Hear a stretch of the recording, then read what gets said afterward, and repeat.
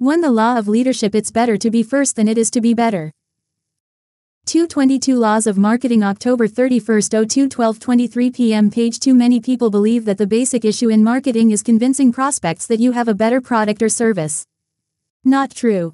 If you have a small market share and you have to do battle with larger, better financed competitors, then your marketing strategy was probably faulty in the first place. You violated the first law of marketing. The basic issue in marketing is creating a category you can be first in. It's the law of leadership. It's better to be first than it is to be better. It's much easier to get into the mind first than to try to convince someone you have a better product than the one that did get there first. You can demonstrate the law of leadership by asking yourself 2 questions. 1. What's the name of the first person to fly the Atlantic Ocean solo? Charles Lindbergh, right. 2. What's the name of the second person to fly the Atlantic Ocean solo? Not so easy to answer, is it? The second person to fly the Atlantic Ocean solo was Bert Hinkler. Bert was a better pilot than Charlie, he flew faster, he consumed less fuel. Yet who has ever heard of Bert Hinkler? He left home and Mrs. Hinkler hasn't heard from him since. In spite of the evident superiority of the Lindbergh approach, most companies go the Bert Hinkler route. They wait until a market develops. Then they jump in. 322 Laws of Marketing, October 31, 02, 12:23 p.m. Page. With a better product, often with their corporate name attached. In today's competitive environment, a Me Too product with a line extension name has little hope of becoming a big, profitable brand. Chapter 12, The Law of Line Extension. The leading brand in any category is almost always the first brand into the prospect's mind. Hertz in rent-a-cars. IBM in computers. Coca-Cola in cola. After World War II, Heineken was the first imported beer to make a name for itself in America. So 4 decades later, what is the number 1 imported beer? The one that tastes the best. Or Heineken. There are 425 brands of imported beer sold in America. Surely one of these brands must taste better than Heineken, but does it really matter? Today, Heineken is still the number 1 imported beer, with 30% of the market. The first domestic light beer was Miller Lite. So what is the largest selling light beer in America today? The one that tastes the best? Or the one that got into the mind first? Not every first is going to become successful, however. Timing is an issue. Your first could be too late. For example, USA Today is the first national newspaper, but it is unlikely to succeed. It has already lost $800 million and has never had a profitable year. In a television era, it may be too late for a national newspaper. Some firsts are just bad ideas that will never go anywhere. Frosty Paws, the first ice cream for dogs, is unlikely to make it. The dogs love it, but the owners for the 22 Immutable Laws of Marketing. 22 Laws of Marketing, October 31, 02, 12:23 p.m. Page. Are the ones who buy the groceries, and they think that dogs don't need an ice cream of their own. They should be happy just to lick the plates. The law of leadership applies to any product, any brand, any category. Let's say you didn't know the name of the first college founded in America. You can always make a good guess by substituting leading for first. So what's the name of the leading college in America? Most people would probably say Harvard, which is also the name of the first college founded in America. What's the name of the second college founded in America? The College of William and Mary, which is only slightly more famous than Bert Hinkler. No 2 products are any similar than twins are. Yet twins often complain that the first of the 2 whom a person meets always remains their favorite, even though the person also gets to know the other one. People tend to stick with what they've got. If you meet someone a little better than your wife or husband, it's really not worth making the switch, what with attorney's fees and dividing up the house and kids. The law of leadership also applies to magazines. Which is why Time leads Newsweek, People leads Us, and Playboy leads Penthouse. Take TV Guide, for example. Back in the early 50s, the then powerful Curtis Publishing Company tried to field a television listings magazine to compete with the fledgling TV Guide. Even though TV Guide had only a minuscule head start, and despite the awesome strength of Curtis, 5. The Law of Leadership. 22 Laws of Marketing, October 31, 02, 12:23 p.m. Page. The Curtis publication never really got off the ground. TV Guide had preempted the field. The law of leadership applies equally as well to hard categories like automobiles and computers as it does to soft categories like colleges and beer. Jeep was first in 4-wheel drive off-the-road vehicles. Acura was first in luxury Japanese cars. IBM was first in mainframe computers. Sun Microsystems was first in workstations. Jeep, Acura, IBM, and Sun are all leading brands. The first minivan was introduced by Chrysler. Today Chrysler has 10% of the car market and 50% of the minivan market. Is the essence of car marketing making better cars or getting into the market first? The first desktop laser printer was introduced by a computer company, Hewlett-Packard. Today the company has 5% of the personal computer market and 45% of the laser printer market. Gillette was the first safety razor. Tide was the first laundry detergent. Hayes was the first computer modem. Leaders all. One reason the first brand tends to maintain its leadership is that the name often becomes generic. Xerox, the first plain paper copier, became the name for all plain paper copiers. People will stand in front of a Ricoh or a Sharp or a Kodak machine and say, "How do I make a Xerox copy?" They will ask for the Kleenex when the box clearly says Scott. They will offer you a Coke when all they have is Pepsi Cola. How many people ask for cellophane tape instead? 6. The 22 Immutable Laws of Marketing. 22 Laws of Marketing, October 31, 02 12:23 p.m. Page of Scotch tape. Not many. Most people use brand names when they become generic. Band-Aid, Fiberglass, Formica, Gore-Tex, Jell-O, Crazy Glue, Q-tips, Saran Wrap, Velcro, to name a few. Some people will go to great lengths to turn a brand name into a generic. FedEx this package to the coast. If you're introducing the first brand in a new category, you should always try to select a name that can work generically. Lawyers advise the opposite, but what do they know about the laws of marketing? Not only does the first brand usually become the leader, but also the sales order of follow-up brands often matches the order of their introductions. The best example is ibuprofen. Advil was first, Nuprin was second, Metaprin was third. That's exactly the sales order they now enjoy. Advil has 51% of the ibuprofen market, Nuprin has 10%, and Metaprin has 1%. The fourth brand that entered the market was Motrin IB. Even though it has the powerful prescription name for ibuprofen, Motrin's market share is only 15%. Keep in mind that Advil was introduced with a same as the prescription drug Motrin theme. And note the generic substitution. Consumers use Advil as a generic term. Rarely do they use the word ibuprofen. Even an MD will tell a patient, "Take 2 Advil and call me in the morning." Also consider Tylenol, the first brand of acetaminophen. Tylenol is so far ahead of the number 2 brand that it's hard to determine who is number 2. 7. The Law of Leadership. 22 Laws of Marketing, October 31, 02 12:23 p.m. Page. If the secret of success is getting into the prospect's mind first, what strategy are most companies committed to? The better product strategy. The latest and hottest subject in the business management field is benchmarking. Touted as the ultimate competitive strategy, benchmarking is the process of comparing and evaluating your company's products against the best in the industry. It's an essential element in a process often called total quality management. Unfortunately, benchmarking doesn't work. Regardless of reality, people perceive the first product into the mind as superior. Marketing is a battle of perceptions, not products. So what's the name of the first brand of aspirin? The first brand of acetaminophen? The first brand of ibuprofen? Hint: substitute leading for first and you'll have the answers to these 3 questions. Charles Schwab bills itself as America's largest discount broker. Are you surprised that the Charles Lindbergh of the discount brokerage business is Charles Schwab? Neil Armstrong was the first person to walk on the moon. Who was second? Roger Bannister was the first person to run a 4-minute mile. Who was second? George Washington was the first president of the United States. Who was second? Thomas's was the first brand of English muffin. What was second? Gatorade was the first sports drink. What was second? 8. The 22 Immutable Laws of Marketing. 22 Laws of Marketing, October 31, 02 12:23 p.m. Page.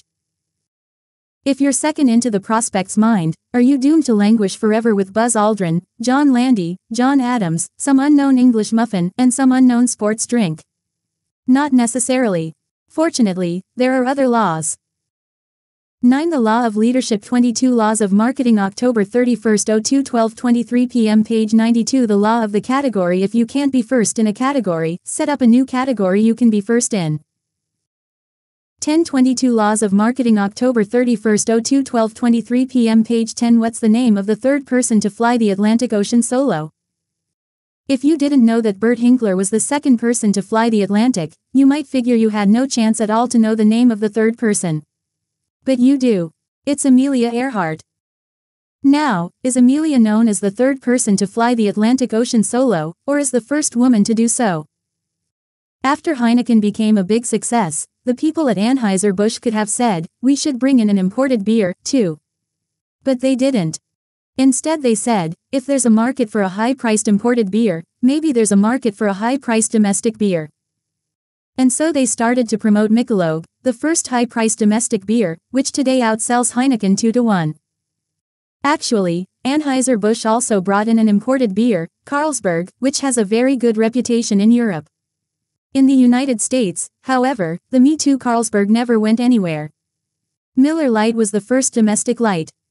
It took an importer 5 years to say, if there's a market for a domestic light beer, maybe there's a market for an imported light beer. The result was Amstel Light, which became the largest selling imported light beer. If you didn't get into the prospect's mind first, don't give up hope. Find a new category you can be first in. It's not as difficult as you might think. After IBM became a big success in computers, everybody and his brother jumped into the field. 11. 22 Laws of Marketing. October 31st, 12:23 p.m. Page 1. Burroughs, Control Data, General Electric, Honeywell, NCR, RCA, Sperry. Snow White and the Seven Dwarfs, they were called. Which dwarf grew up to become a worldwide powerhouse, with 126,000 employees and sales of $14 billion, a company often dubbed the second largest computer company in the world?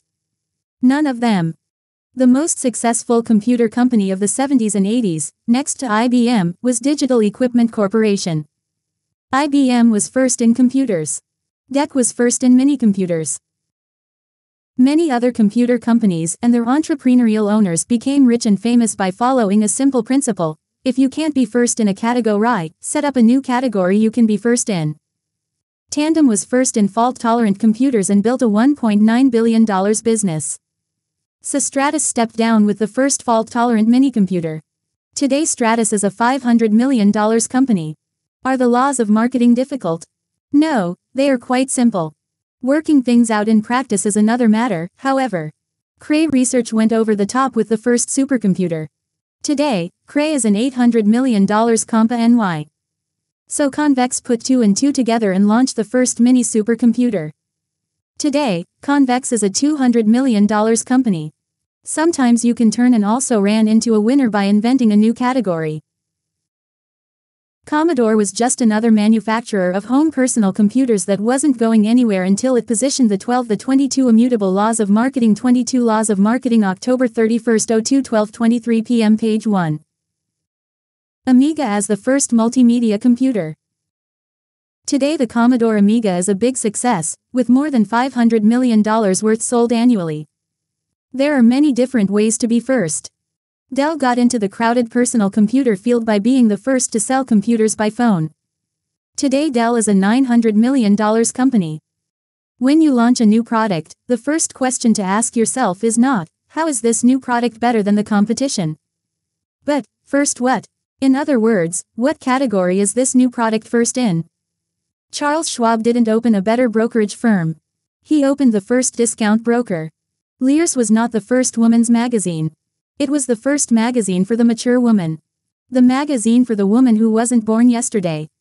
This is counter to classic marketing thinking, which is brand-oriented. How do I get people to prefer my brand? Forget the brand. Think categories. Prospects are on the defensive when it comes to brands. Everyone talks about why their brand is better. But prospects have an open mind when it comes to categories. Everyone is interested in what's new. Few people are interested in what's better. When you're the first in a new category, promote the category. In essence, you have no competition. DEC told its prospects why they ought to buy a mini computer, not a DEC mini computer. In the early days, Hertz sold rent-a-car service. Coca-Cola sold refreshment. Marketing programs of both companies were more effective back then. 13. The Law of the Category 22 Laws of Marketing October 31, 02 12:23 p.m. page 1. 3. The Law of the Mind. It's better to be first in the mind than to be first in the marketplace. 14. 22 Laws of Marketing October 31, 02 12:23 p.m. page 14. The world's first personal computer was the MIT's Altair 8800. The law of leadership would suggest that the MIT's Altair 8800, an unfortunate choice of names, ought to be the #1 personal computer brand. Unfortunately, the product is no longer with us. Dumont invented the first commercial television set.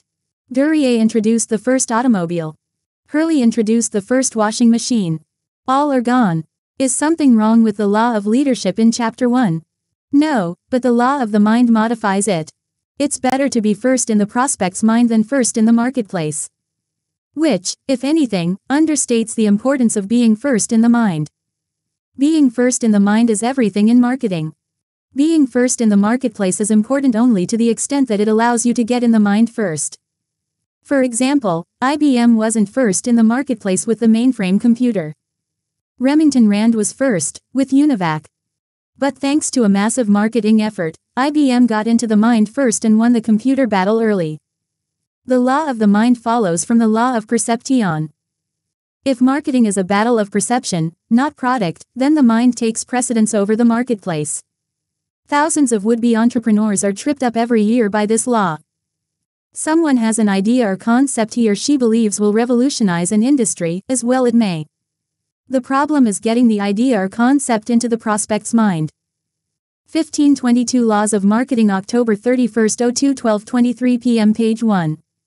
The conventional solution to the problem is money. That is, the resources to design and build product or service organizations plus the resources to hold press conferences, attend trade shows, run advertisements, and conduct direct mail programs. Chapter 22, The Law of Resources.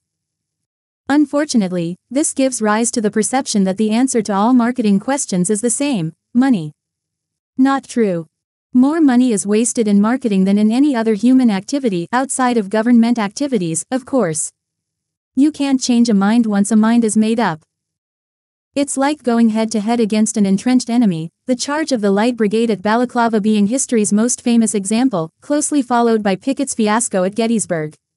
Wong was first in word processors. But the world passed such machines by and went on to computers. Wong, however, wasn't able to make the transition. In spite of spending millions of dollars promoting its personal computers and mini-computers, Wong is still perceived as a word processor company.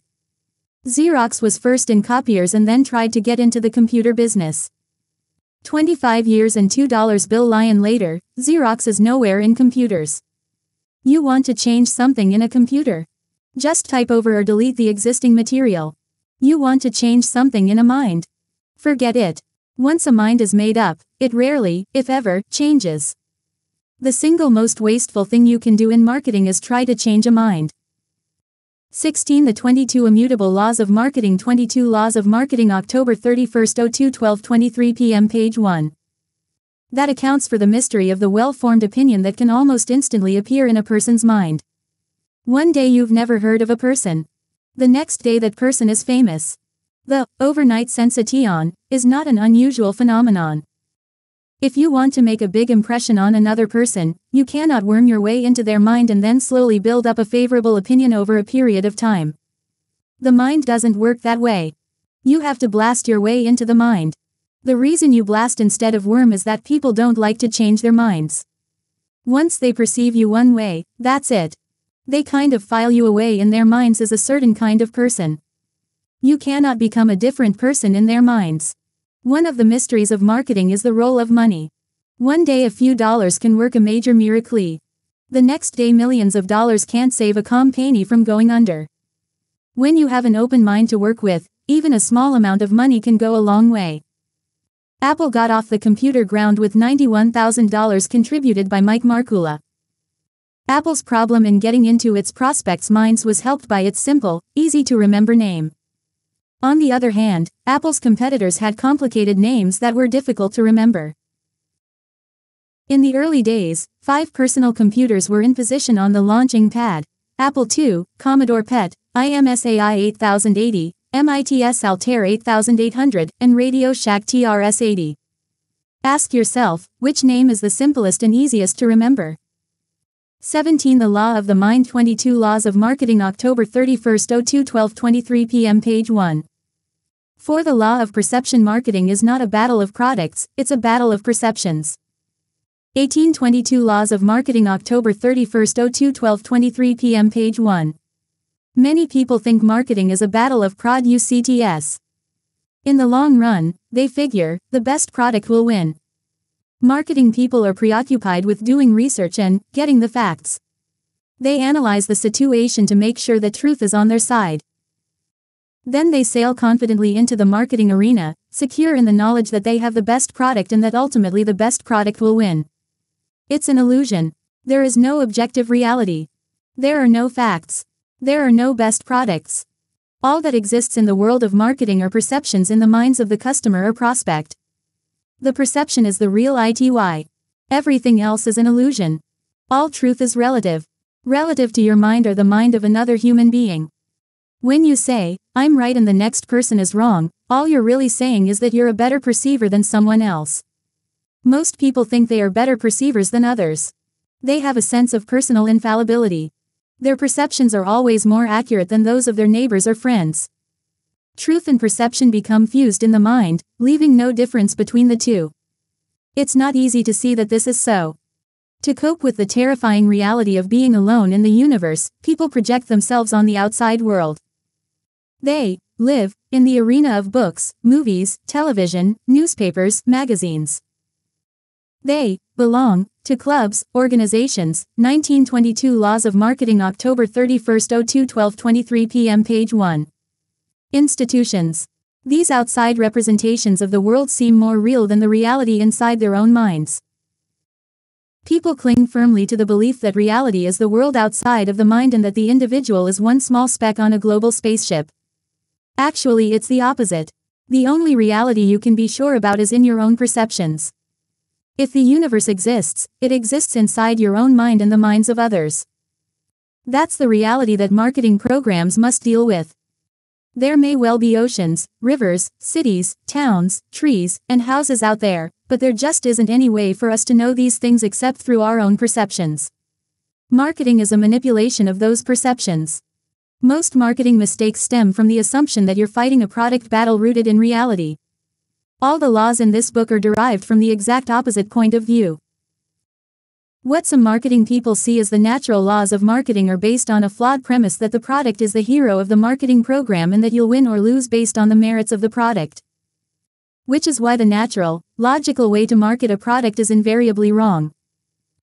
Only by studying how perceptions are formed in the mind and focusing your marketing programs on those perceptions can you overcome your basically incorrect marketing instincts. Each of us manufacturer, distributor, dealer. 20 The 22 Immutable Laws of Marketing. 22 Laws of Marketing. October 31, 02 12:23 p.m. Page 2. Prospect, customer, looks at the world through a pair of eyes. If there is objective truth out there, how would we know it? Who would measure it? Who would tell us? It could only be another person looking at the same scene through a different pair of eye windows. Truth is nothing more or less than one expert's perception. And who is the expert? It's someone who is perceived to be an expert in the mind of somebody else. If truth is so elusive, why is there so much discussion in marketing about the so-called facts? Why are so many marketing decisions based on factual comparisons? Why do so many marketing people assume that truth is on their side, that their job is to use truth as a weapon to correct the misperceptions that exist in the mind of the prospect? Marketing people focus on facts because they believe in objective reality. It's also easy for marketing people to assume that truth is on their side. If you think you need the best product to win a marketing battle, then it's easy to believe you have the best product. All that's required is a minor modification of your own perceptions. Changing a prospect's mind is another matter. Minds of customers or prospects are very difficult to change. With a modicum of experience in a product category, a consumer assumes that he or she is right. A perception that exists in the mind is often interpreted as a universal truth. People are seldom, if ever, wrong. At least in their own minds. It's easier to see the power of perception over Prod 21. The Law of Perception. 22 Laws of Marketing, October 31, 02 12:23 p.m. Page 2. UCT. When the products are separated by some distance. For example, the three largest selling Japanese import-ed cars in America are Honda, Toyota, and Nissan. Most marketing people think the battle between the three brands is based on quality, styling, horsepower, and price. Not true. It's what people think about a Honda, a Toyota, or a Nissan that determines which brand will win. Marketing is a battle of perceptions. Japanese automobile manufacturers sell the same cars in the United States as they do in Japan. If marketing were a battle of products, you would think the same sales order would hold true for both countries. After all, the same quality, the same styling, the same horsepower, and roughly the same prices hold true for Japan as they do for the United States. But in Japan, Honda is nowhere near the leader. There, Honda is in third place, behind Toyota and Nissan. Toyota sells more than 4 times as many automobiles in Japan as Honda does. So what's the difference between Honda in Japan and Honda in the United States? The products are the same, but the perceptions in customers' minds are different. If you told friends in New York you bought a Honda, they might ask you, what kind of car did you get? A Civic? An Accord? A Prelude? If you told friends in Tokyo you bought a Honda, they might ask you, what kind of motorcycle did you buy?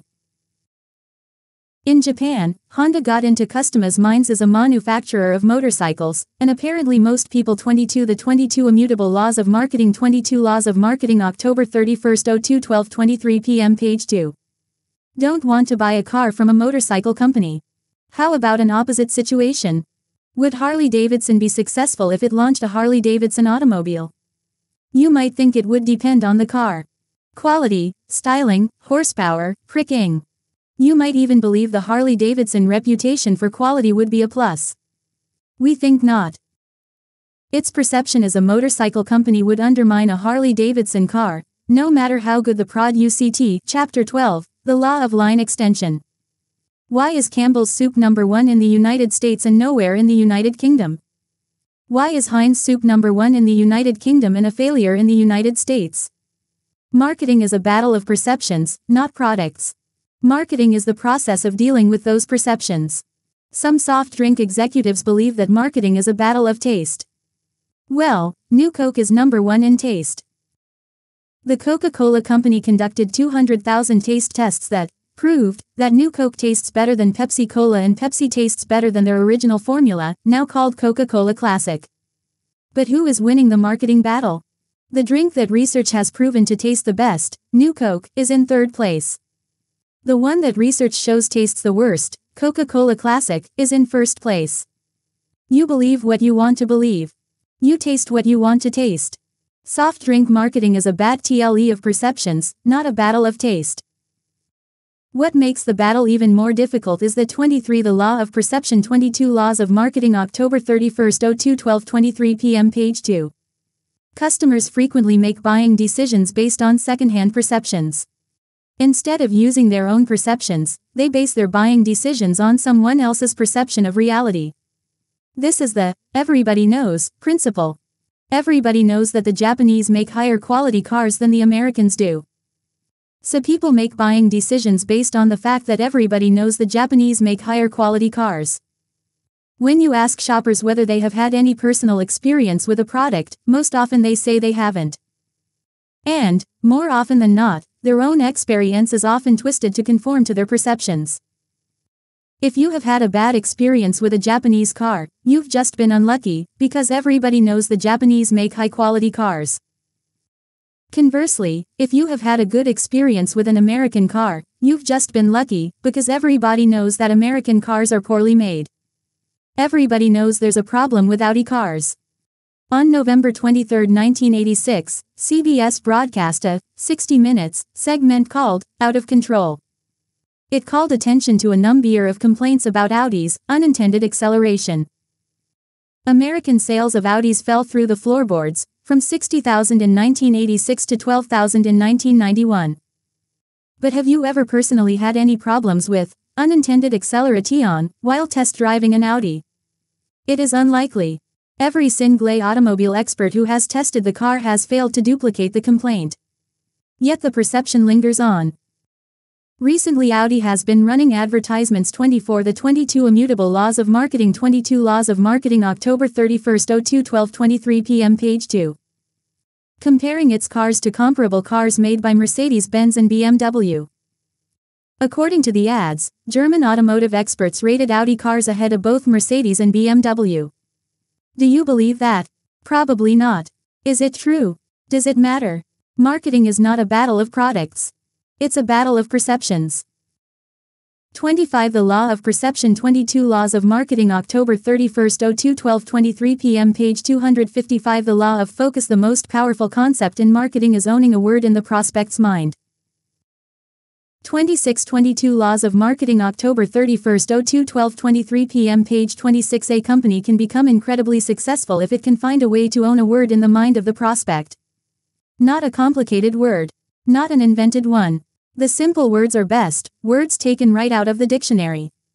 This is the law of focus. You burn your way into the mind by narrowing the focus to a single word or concept. It's the ultimate marketing sacrifice. Federal Express was able to put the word overnight into the minds of its prospects because it sacrificed its product line and focused on overnight package delivery only. In a way, the law of leadership, it's better to be first than to be better, enables the first brand or company to own a word in the mind of the prospect. But the word the leader owns is so simple that it's invisible. The leader owns the word that stands for the category. For example, IBM owns computer. This is another way of saying that the brand becomes a generic name for the category. We need an IBM machine. Is there any doubt that a computer is being requested? You can also test the validity of a leadership claim by a word association test. If the given words are computer, copier, chocolate bar, and cola, the four most associated words are IBM, Xerox, Hershey's, and Coke. An astute leader will go one step further to solidify 22 Laws of Marketing October 31, 12:23 p.m. page 2. Its position. Heinz owns the word ketchup. But Heinz went on to isolate the most important ketchup attribute. Slowest ketchup in the West is how the compa NY is preempting the thickness attribute. Owning the word slow helps Heinz maintain a 50% market share. If you're not a leader, then your word has to have a narrow focus. Even more important, however, your word has to be available in your category. No one else can have a lock on it. You don't have to be a linguistic genius to find a winner. Prego went against leader Ragu in the spaghetti sauce market and captured a 27% share with an idea borrowed from Heinz. Prego's word is thicker. The most effective words are simple and benefit-oriented. No matter how complicated the product, no matter how complicated the needs of the market, it's always better to focus on one word or benefit rather than 2 or 3 or 4. Also, there's the halo effect. If you strongly establish one benefit, the prospect is likely to give you a lot of other benefits, too. Thicker spaghetti sauce implies quality, nourishing ingredients, value, and so on. Safer car implies better design and engineering. Whether the result of a deliberate program or not, most successful companies or brands are the ones that own a word in the mind of the prospect. Some words, like Volkswagen's Fahrvergnügen, are not worth owning. Here are a few examples. 28 The 22 Immutable Laws of Marketing 22 Laws of Marketing October 31, 12:23 p.m. page 2. Crest, cavities Mercedes, engineering BMW, driving Volvo, safety Domino's, home delivery Pepsi Cola, youth Nordstrom. Service words come in different varieties. They can be benefit-related, cavity prevention, service-related, home delivery, audience-related, younger people, or sales-related, preferred brand. Although we've been touting that words stick in the mind, nothing lasts forever. There comes a time when a company must change words. It's not an easy task. The recent history of Lotus Development Corporation demonstrates the nature of the problem. For a number of years, Lotus has owned the word spreadsheet. Lotus was synonymous with 1, 2, 3 in spreadsheet. But the world of spreadsheets is getting competitive, and the potential for growth is limited. Like other companies, Lotus wants to grow. How is the company to get beyond its single product business? The conventional answer is to expand in all direct tie-ons, as IBM and Microsoft did. As a matter of fact, Lotus did some conventional line extension with the purchase of Amy Pro word processing software and the introduction of a number of new software products. Then Lotus regrouped to focus on a new concept called groupware, software products for networked PCs. 29 The Law of Focus 22 Laws of Marketing October 31, 02 12:23 p.m. Page 2. Lotus was the first software company to develop a successful groupware product. If things work out, the company will eventually own a second word in the minds of its prospects. Unlike Microsoft, Lotus now has a corporate focus. It won't happen overnight, but Lotus could develop a powerful long-term position in the software field. What overnight did for Federal Express and safety did for Volvo, groupware could do for Lotus Development Corporation. You can't take somebody else's word. What makes the Lotus strategy plausible is that the groupware word is not owned by any other company. Furthermore, there is an enormous industry trend toward networked computers. More than half of all business computers are connected to a network. There's even a new magazine called Network Computing.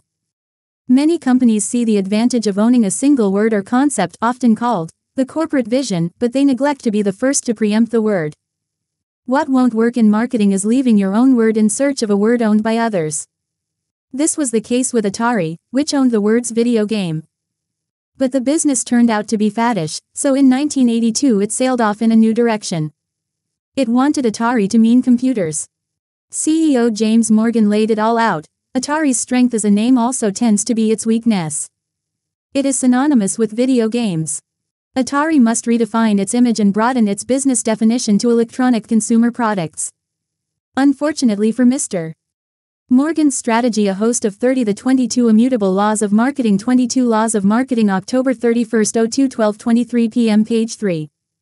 Other companies, including Apple and IBM, owned the word he was after. Atari's diversification was a disaster tear. But the real irony was in that another company arrived in 1986 and took over the concept Atari walked away from. The company was Nintendo, which today has 75% of a multi-billion-dollar market. Who knows where Atari is these days? The essence of marketing is narrowing the focus. You become stronger when you reduce the scope of your operations. You can't stand for something if you chase after everything. Some companies accept the need to narrow the focus and try to accomplish this strategy in ways that are self-defeating. We'll focus on the quality end of the market. We won't get into the low end where the emphasis is on price. The problem is that customers don't believe you unless you restrict your business to high-priced products only, like Mercedes-Benz or BMW. General Motors tries to sell quality at all price levels. Putting quality on the road is their latest corporate slogan. Every GM product includes the mark of excellence. Guess what they're doing at Ford? The same thing. Quality is job one, say the Ford ads. Over at Chrysler, Lee Iacocca proclaimed, "We don't want to be the biggest, we just want to be the best." Does anyone really believe that Iacocca doesn't want to be the biggest? This is great stuff inside the corporation. Total Qual Ity, the path to greatness. It makes a terrific theme at dealer meetings, especially with the trumpet flourish. 31 The Law of Focus 22 Laws of Marketing October 31, 02 12:23 p.m. Page 3. S and the dancers. But outside the corporation, the message falls apart. Does any company proclaim itself as the unquality corporation? No, everybody stands for quality. As a result, nobody does. You can't narrow the focus with quality or any other idea that doesn't have proponents for the opposite point of view. You can't position yourself as an honest politician, because nobody is willing to take the opposite position, although there are plenty of potential candidates. You can, however, position yourself as the pro-business candidate or the pro-labor candidate and be instantly accepted as such because there is support for the other side. When you develop your word to focus on, be prepared to fend off the lawyers. They want to trademark everything you publish. The trick is to get others to use your word. To be a leader, you have to have followers. It would be helpful for Lotus to have other companies get into the groupware business. It would make the category more important and people would be even more impressed with Lotus's leadership. Once you have your word, you have to go out of your way to protect it in the marketplace. The case of BMW illustrates this very well. For years, BMW was the ultimate driving machine. Then the company decided to broaden its product line and chase Mercedes-Benz with large, 700 series sedans. The problem is, how can a living room on wheels be the ultimate driving machine? Not only can you not feel the road, but you'll also crush all the pylons in your driving commercials. 32 The 22 Immutable Laws of Marketing 22 Laws of Marketing October 31, 02 12:23 p.m. Page 3. As a result, things started downhill for BMW. Luckily, it has recently introduced a new small BMW and is emphasizing driving once again. The Compa NY has regained its focus. The law of focus applies to whatever you're selling, or even whatever you're onselling. Like drugs, for example. The anti-drug crusade on television and in magazines suffers from a lack of focus. There is no one word driven into the minds of drug users that could begin to onsell the drug concept. Anti-drug advertising is all over the map. You'd think the anti-drug forces who, after all, are professionals would have taken a leaf from the amateurs fighting the abortion issue. Both sides of the abortion issue have focused on single, powerful words, pro-life and pro-choice. The anti-drug forces should do the same, focus on a single powerful word. What the campaign ought to do is make drugs what cigarettes are today, socially unacceptable. One word that could do this is the ultimate down word, loser. Since drug usage causes all kinds of losses of job, family, self-esteem, freedom, life, a program that said, drugs are for losers, could have a very powerful impact, especially on the recreational user, who is more concerned with social status than with getting high. The law of focus, a marketing law, could help solve one of society's biggest problems. 33 The Law of Focus 22 Laws of Marketing October 31, 02 12:23 p.m. Page 3. 6 The Law of Exclusivity 2 companies cannot own the same word in the prospect's mind. 34 22 Laws of Marketing October 31, 02 12:23 p.m. Page 34 When a competitor owns a word or position in the prospect's mind, it is futile to attempt to own the same word. As we mentioned earlier, Volvo owns safety. Many other automobile companies, including Mercedes-Benz and General Motors, have tried to run marketing campaigns based on safety. Yet no one except Volvo has succeeded in getting into the prospect's mind with a safety message. The Atari story shows the futility of attempting to move in on the home computer position against well-entrenched competitors. A variation called Game Computer might have been possible because it would have taken advantage of the perception of Atari as a creator of computer games. But that's about it. The home computer position belonged to Apple, Commodore, and others. Despite the disaster stories, many companies continue to violate the law of exclusivity. You can't change people's minds once they are made up. In fact, what you often do is reinforce your competitor's position by making its concept more important.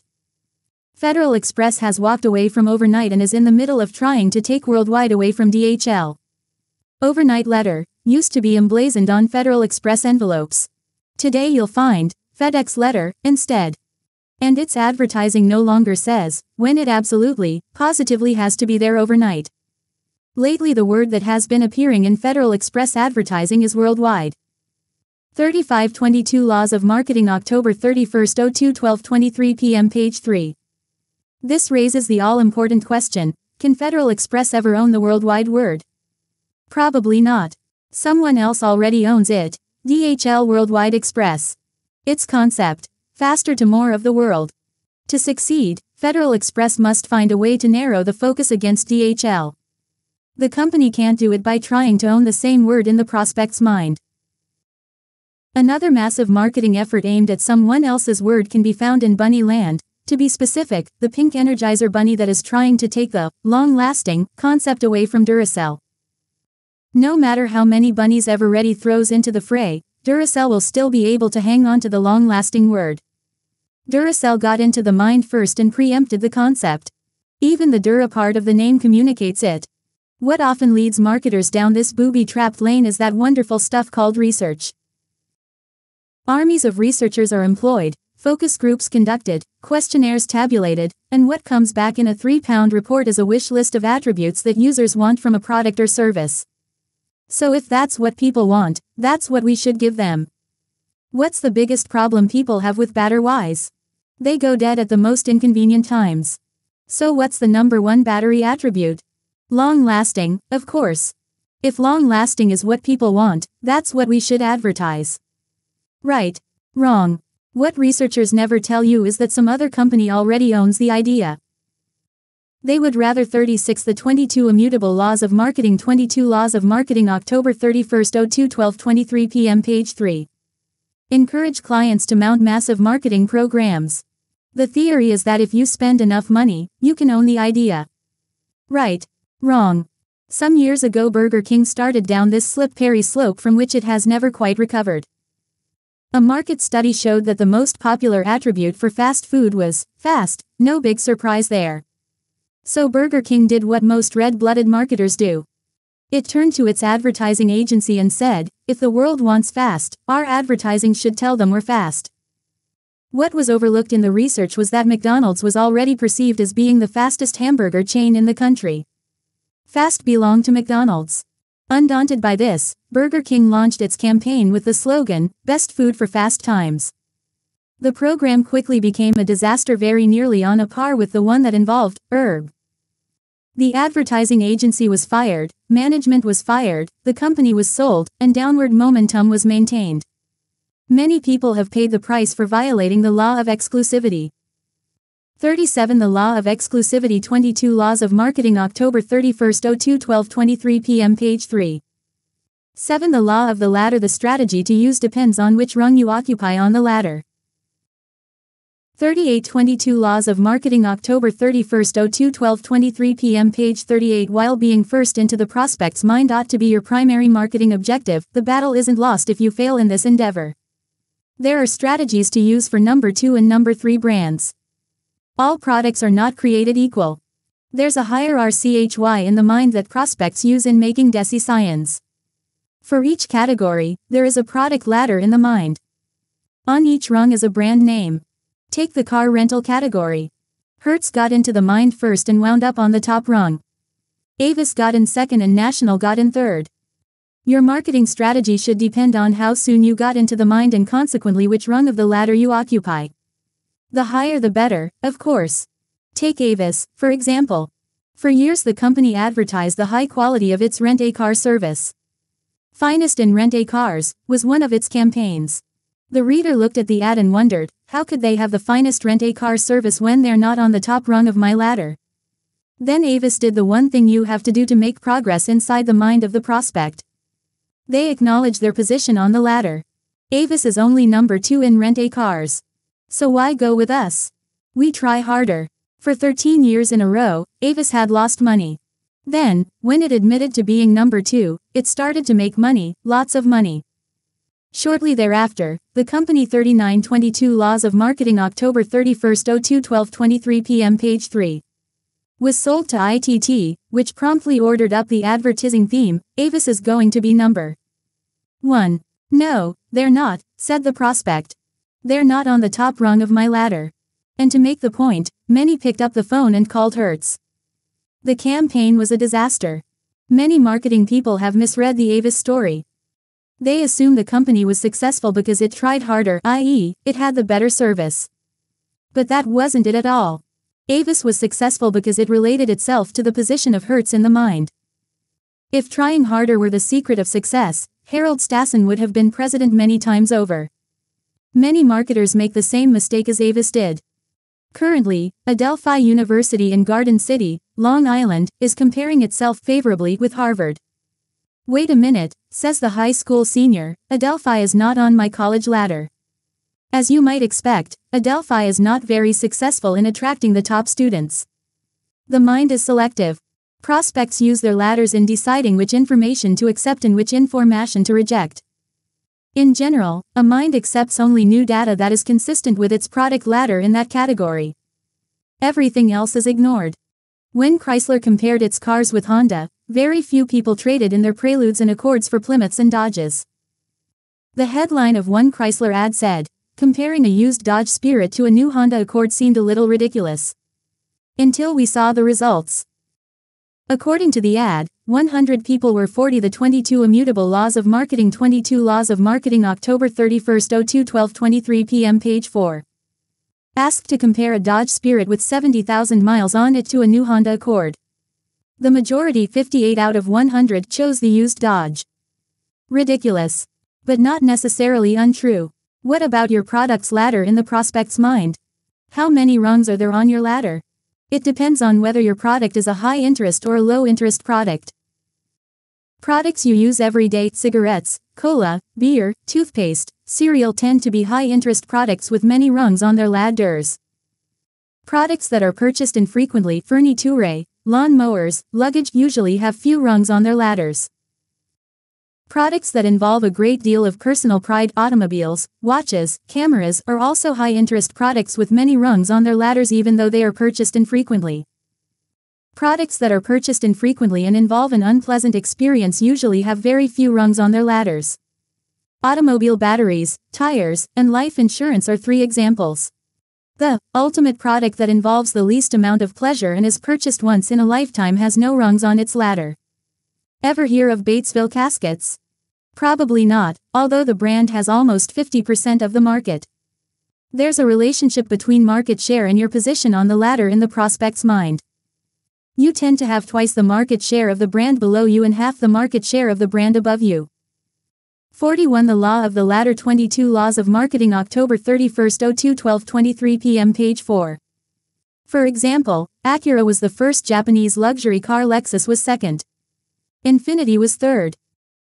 In a recent year, Acura sold 143,708 cars in the United States, Lexus sold 71,206 cars, and Infiniti sold 34,890. The relationship among the 3 brands is almost a mathematically correct 4-to-1. The Acura-Lexus Infiniti battle is in its early stages, where the cars are new and there's a lot of interest among the public and the press. In the long run, when the products are no longer exciting, another phenomenon occurs. See the next chapter, The Law of Duality. Marketing people often talk about the 3 leading brands in a category as if it were a battle of equals. It almost never is. The leader inevitably dominates the number 2 brand and the number 2 brand inevitably smothers number 3. In baby food, it's Gerber, Beech-Nut, and Heinz. In beer, it's Budweiser, Miller, and Coors. In long-distance telephone service, it's AT&T, MCI, and Sprint. What's the maximum number of rungs on a ladder? There seems to be a rule of 7 in the prospect's mind. Ask someone to name all the brands he or she remembers in a given category. Rarely will anyone name more than 7. And that's for a high-interest category. According to Harvard psychologist Dr. George A. Miller, the average human mind cannot deal with more than 7 units at a time. Which is why 7 is a popular number for lists that have to be remembered. 7-digit phone numbers, the 7 wonders of the world, 7-card stud, Snow White and the 42. The 22 Immutable Laws of Marketing. 22 Laws of Marketing, October 31, 12:23 p.m. Page 4. 7 dwarfs, the 7 danger signals of cancer. Sometimes your own ladder, or category, is too small. It might be better to be a small fish in a big pond than to be a big fish in a small pond. In other words, it's sometimes better to be number 3 on a big ladder than number 1 on a small ladder.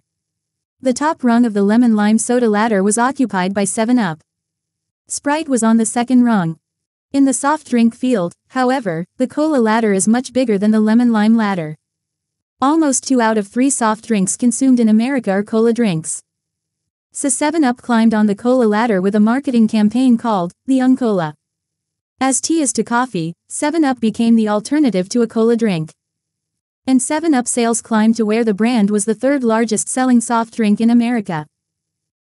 Unfortunately, in recent years 7-Up lost its grip on 3rd place by violating one of the laws yet to be discussed. Chapter 12, The Law of Line Extension. The ladder is a simple, but powerful, analogy that can help you deal with the critical issues in marketing. Before starting any marketing program, ask yourself the following questions. Where are we on the ladder in the prospect's mind?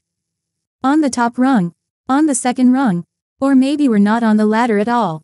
Then make sure your program deals realistically with your position on the ladder.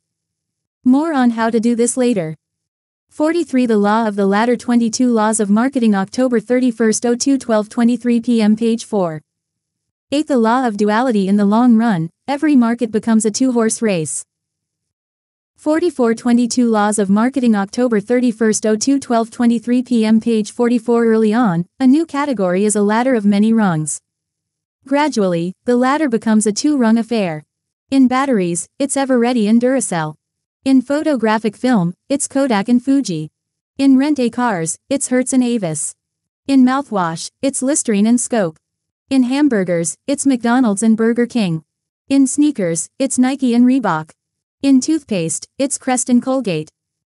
When you take the long view of marketing, you find the battle usually winds up as a titanic struggle between two major players, usually the old reliable brand and the upstart. Back in 1969, there were three major brands of a certain product. The leader had about 60% of the market, the number 2 brand had a 25% share, and the number 3 brand had a 6% share. The rest of the market included either private label or minor brands. The law of duality suggests that these market shares are unstable. Furthermore, the law predicts that the leader will lose market share and number 2 will gain. 22 years later, the leader dropped down to 45% of the market. The number 2 brand has 40%, and number 3 has 3%. The products are Coca-Cola, Pepsi-Cola, and Royal Crown Cola, respectively, but the principles apply to brands everywhere. Look at the three long-distance telephone companies. AT&T has 65% of the market, MCI has 17%, and Sprint has 10%. Who will win and who will lose in the telephone wars? While the future 4522 Laws of Marketing October 31, 02 12:23 p.m. Page 4 is unknowable. Chapter 17, The Law of Unpredictability. A betting person would put his or her money on MCI. MCI has won the battle with Sprint for second place, so now MCI ought to become the upstart alternative to old, reliable AT&T. Sprint is probably feeling very comfortable on the third rung of the ladder. 9% doesn't sound like much, but it translates to $6 billion in annual sales. And the market has been growing rapidly. For the long term, however, Sprint is in serious trouble. Look what happened to Royal Crown Cola. Back in 1969, the Royal Crown Company revitalized its franchise system, 350 bottlers strong, and hired the former president of rival pet foods and a veteran of both Coke and Pepsi. The company also retained Wells, Rich, Green, a high-powered New York advertising agency. "We're out to kill Coke and Pepsi," declared Mary Wells Lawrence, the agency's head, to the Royal Crown bottlers. "I hope you'll excuse the word, but we're really out for the jugular." The only brand that got killed was Royal Crown. In a maturing industry, third place is a difficult position to be in. Take the domestic automobile industry. In spite of heroic measures undertaken by Lee Iacocca, Chrysler is in trouble. In the long run, marketing is a two-car race. Take video games. In the late 80s, the market was dominated by Nintendo with a 75% share. The two also rans were Sega and NEC. Today Nintendo and Sega are neck and neck, and NEC is Wave 46. The 22 Immutable Laws of Marketing. 22 Laws of Marketing October 31, 02 12:23 p.m. Page 4 behind. In the long run, marketing is a two-game race. Time frames, however, can vary. The fast-moving video game market played itself out in 2 or 3 seasons. The long-distance telephone market might take 2 or 3 decades. Take the airline industry. American Airlines, with 20% of the market, got its nose out in front and will probably wind up as the Coca-Cola of the skies. The interesting battle is between Delta and United, tied at 18% apiece. One of these two will take off like Pepsi, the other is headed down with Royal Crown. In the long run, marketing is a two-airline race. Are these results preordained? Of course not. There are other laws of marketing that can also affect the results. Furthermore, your marketing programs can strongly influence your sales, provided they are in tune with the laws of marketing. When you're a weak number 3, like Royal Crown, you aren't going to make much progress by going out and attacking the two strong leaders. What they could have done is carved out a profitable niche for themselves. Chapter 5, The Law of Focus. Knowing that marketing is a two-horse race in the long run can help you plan strategy in the short run. It often happens that there is no clear-cut number 2. What happens next depends upon how skillful the contenders are. Take the laptop computer field. Toshiba is in first place with 21% of the market. But there are 5 companies in second place. 47 The Law of Duality 22 Laws of Marketing October 31, 02 12:23 p.m. Page 4. Zenith, Compaq, NEC, Tandy, and Sharp each have between 8 and 10% of the market. It ought to be fun to watch 6 horses come around a turn where there's room for only 2. Toshiba and who? Which one will finish second? What's especially tragic from the economy's point of view are the resources wasted in many high-visible ITY categories like laptop computers. Currently there are 130 laptop brands on the market.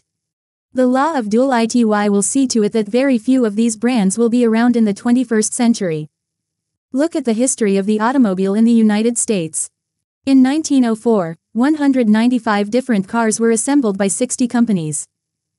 Within the following 10 years, 531 companies were formed and 346 perished.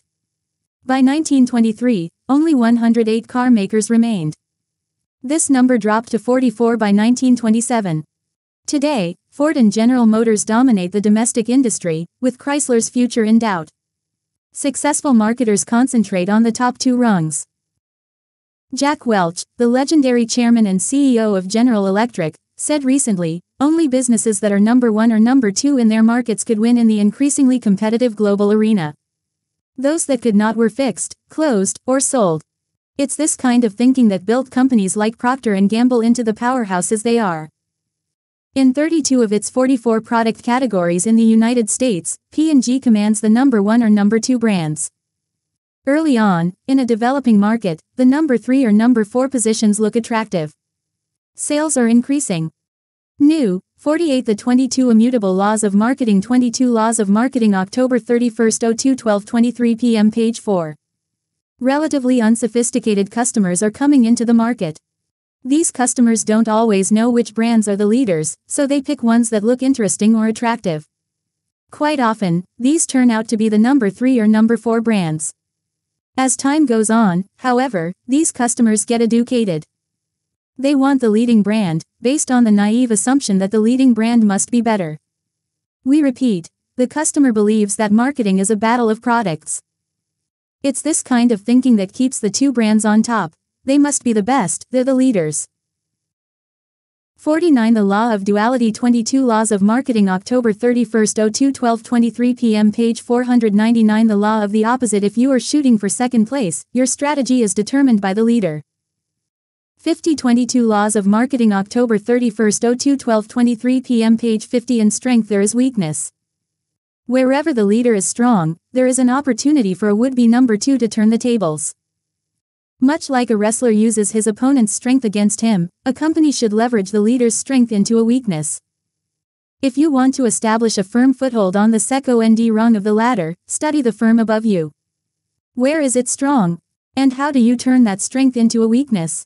You must discover the essence of the leader and then present the prospect with the opposite. In other words, don't try to be better, try to be different. It's often the upstart versus old reliable. Coca-Cola is a 100-year-old product. Only 7 people in the history of the world have known the Coke formula, which is kept locked in a safe in Atlanta. Coca-Cola is the old, established product.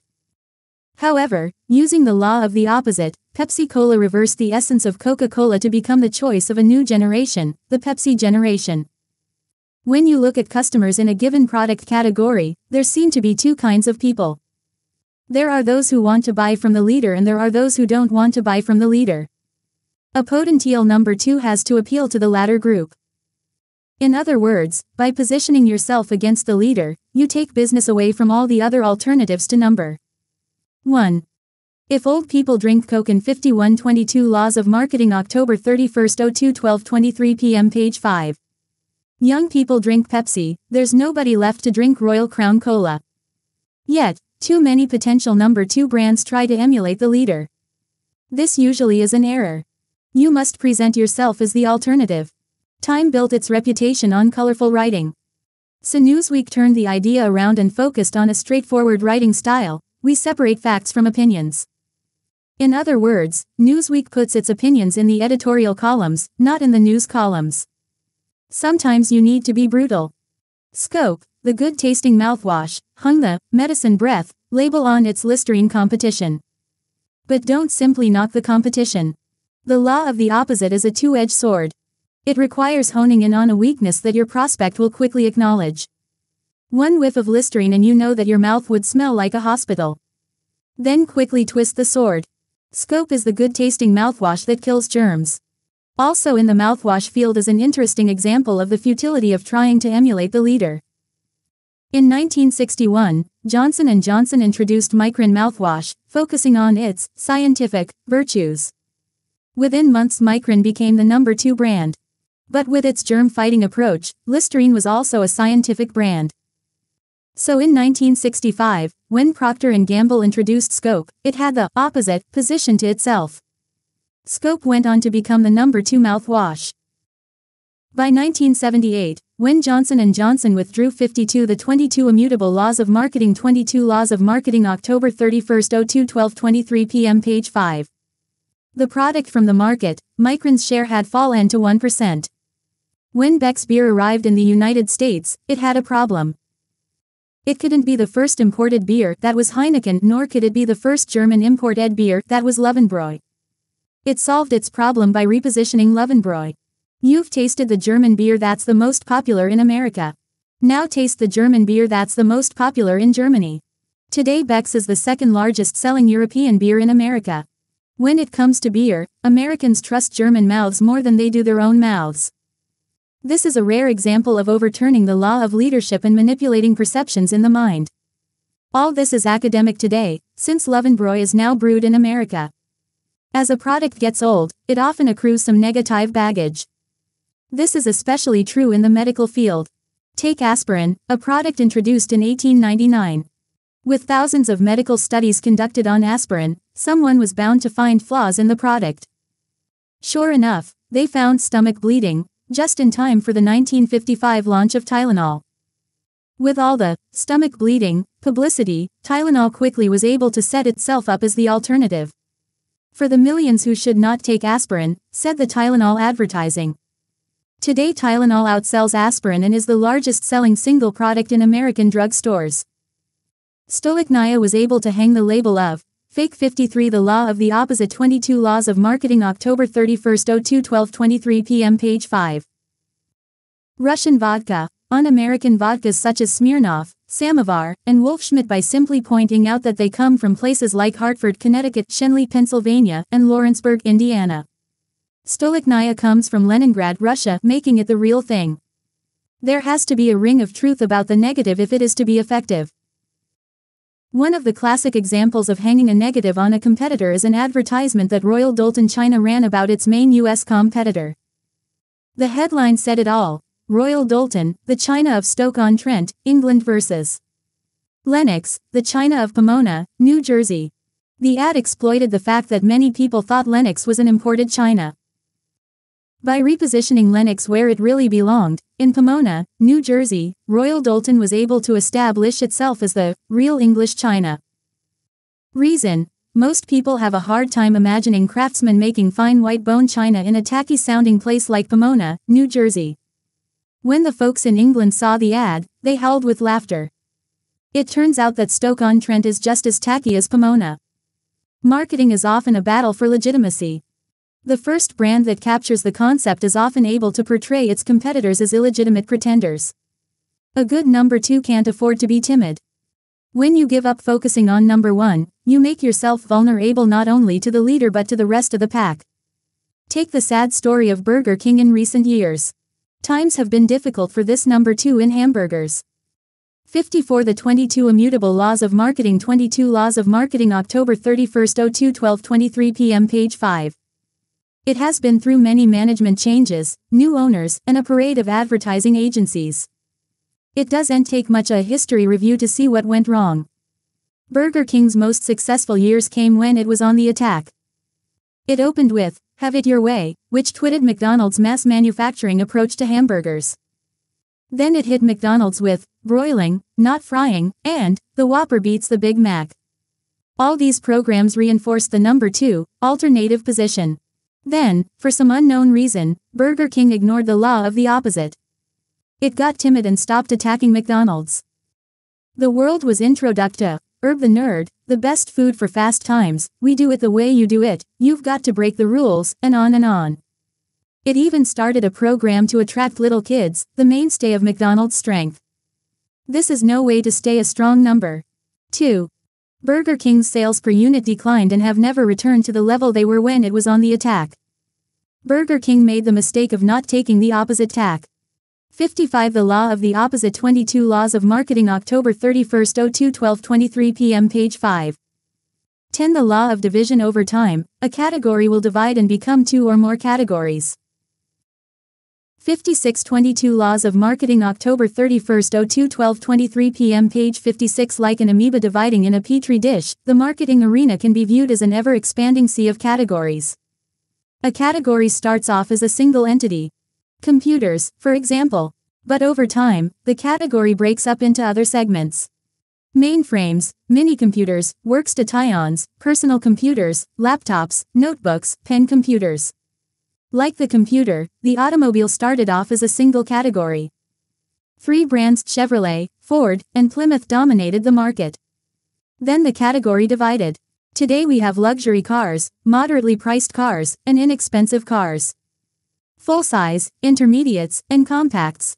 Sports cars, four-wheel drive vehicles, RVs, and minivans. In the television industry, ABC, CBS, and NBC once accounted for 90% of the viewing audience. Now we have network, independent, cable, pay, and public television, and soon we'll have in-store and interactive television. Beer started the same way. Today we have imported and domestic beer. Premium and popular priced beers. Light, draft, and dry beers. Even non-alcoholic beer. The law of division even affects countries. Witness the mess in Yugoslavia. In 1776, there were about 35 empires, kingdoms, countries, and states in the world. By World War II, the number had doubled. By 1970, there were more than 130 countries. Today, 57 22 Laws of Marketing October 31, 02 12:23 p.m. Page 5. Some 190 countries are generally recognized as sovereign nations. Look at the music field. It used to be classical and popular music. To stay on top of the popular music field you could watch your hit parade, which featured the top 10 hits of the week. Radio adopted the same idea with a top 40 inches format. Today top 40 is falling apart because there isn't one list anymore. Billboard, the Bible of the music business, has 11 separate hit lists: classical, contemporary jazz, country, crossover, dance, Latin, jazz, pop, rap, rhythm and blues, and rock. And 11 leaders for the 11 categories. They recently included Itzhak Perlman, Foreplay, Garth Brooks, Luciano Pavarotti, Michael Jackson, Mi Mayor Necesidad, Dave Grusin, Enya, Public Enemy, Vanessa Williams, and Bruce Springsteen. Each segment is a separate, distinct entity. Each segment has its own reason for existence. And each segment has its own leader, which is rarely the same as the leader of the original category. IBM is the leader in mainframes, DEC in minis, Sun in workstations, and so on. Instead of understanding this concept of division, many corporate leaders hold the naive belief that categories are combining. Synergy and its kissing cousin, the corporate alliance, are the buzzwords in the boardrooms of America. IBM, according to the New York Times, is poised to take advantage of the coming convergence of whole industries, including television, music, publishing, and computing. IBM's strongest suit, says the Times, in the 58 The 22 Immutable Laws of Marketing 22 Laws of Marketing October 31, 02 12:23 p.m. Page 5.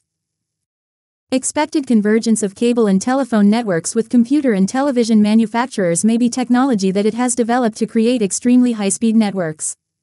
See Chapter 20, The Law of Hype. It won't happen. Categories are dividing, not combining. Also look at the much-touted category called financial services. In the future, according to the press, we won't have banks, insurance companies, stockbrokers, or mortgage lenders. We'll have financial services companies. It hasn't happened yet.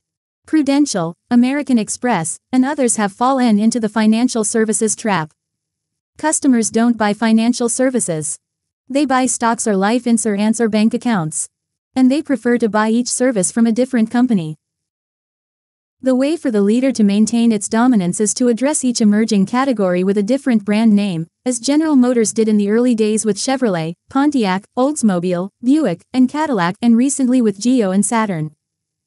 Companies make a mistake when they try to take a well-known brand name in one category and use the same brand name in another category. A classic example is the fate that befell Volkswagen, the company that introduced the small car category to America. Its Beetle was a big winner that grabbed 67% of the imported car market in the United States. Volkswagen was so successful that it began to think it could be like General Motors and sell bigger. 59 The Law of Division 22 Laws of Marketing October 31, 02 12:23 p.m. page 5. Faster and sportier cars. So it swept up whatever models it was making in Germany and shipped them all to the United States. But unlike GM, it used the same brand, Volkswagen, for all of its models. Different Volks for different folks, said the advertising, which featured 5 different models, including the Beetle, the 412 sedan, the Dasher, the Thing, and even a station wagon. Needless to say, the only thing that kept selling was the small thing, the Beetle. Well, Volkswagen found a way to fix that.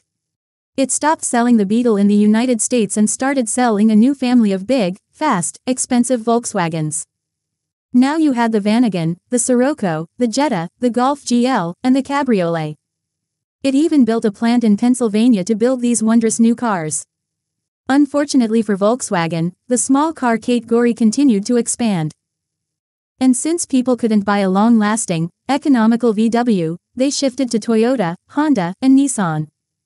Today Volkswagen's 67% share has shrunk to less than 4%. Volkswagen isn't some minor European brand like Saab or Alfa Romeo. Volkswagen is the largest selling automotive brand in Europe. The cars VW sells in the United States are the same as the ones it sells in Europe. Only the minds of the people buying them are different. In America, Volkswagen means small and ugly. Nobody here wants to buy a big, beautiful Volkswagen. Chapter 4, The Law of Perception. One of Volkswagen's competitors, Honda, decided to go up market. Rather than use the Honda name in 60 the 22 Immutable Laws of Marketing 22 Laws of Marketing October 31, 02 12:23 p.m. page 6. The luxury car market, it introduced the Acura. It even took the expensive step of setting up separate Acura dealerships to avoid confusion with Honda. The Acura became the first Japanese luxury car in the United States, where today Honda sells many more Acuras than Volkswagen sells Volkswagens. Honda now has the leading brand in 2 categories. What keeps leaders from launching a different brand to cover a new category is the fear of what will happen to their existing brands. General Motors was slow to react to the super premium category that Mercedes-Benz and BMW established. One reason was that a new brand on top of Cadillac would enrage GM's Cadillac dealers. Eventually, GM tried to take Cadillac up market with the $54,000 Alante. It bombed. Why would anyone spend that kind of money on a so-called Cadillac, since their neighbors would probably think they paid only $30,000 or so? No prestige. A better strategy for General Motors might have been to put a new brand into the Mercedes market. They might have brought back the classic LaSalle. Timing is also important. You can be too early to exploit a new category. Back in the 50s the Nash Rambler was America's first small car. But American motors didn't have either the courage or the money to hang in there long enough for the category to develop.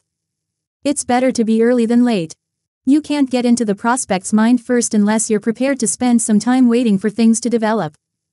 61 The Law of Division 22 Laws of Marketing October 31, 02 12:23 p.m. page 6.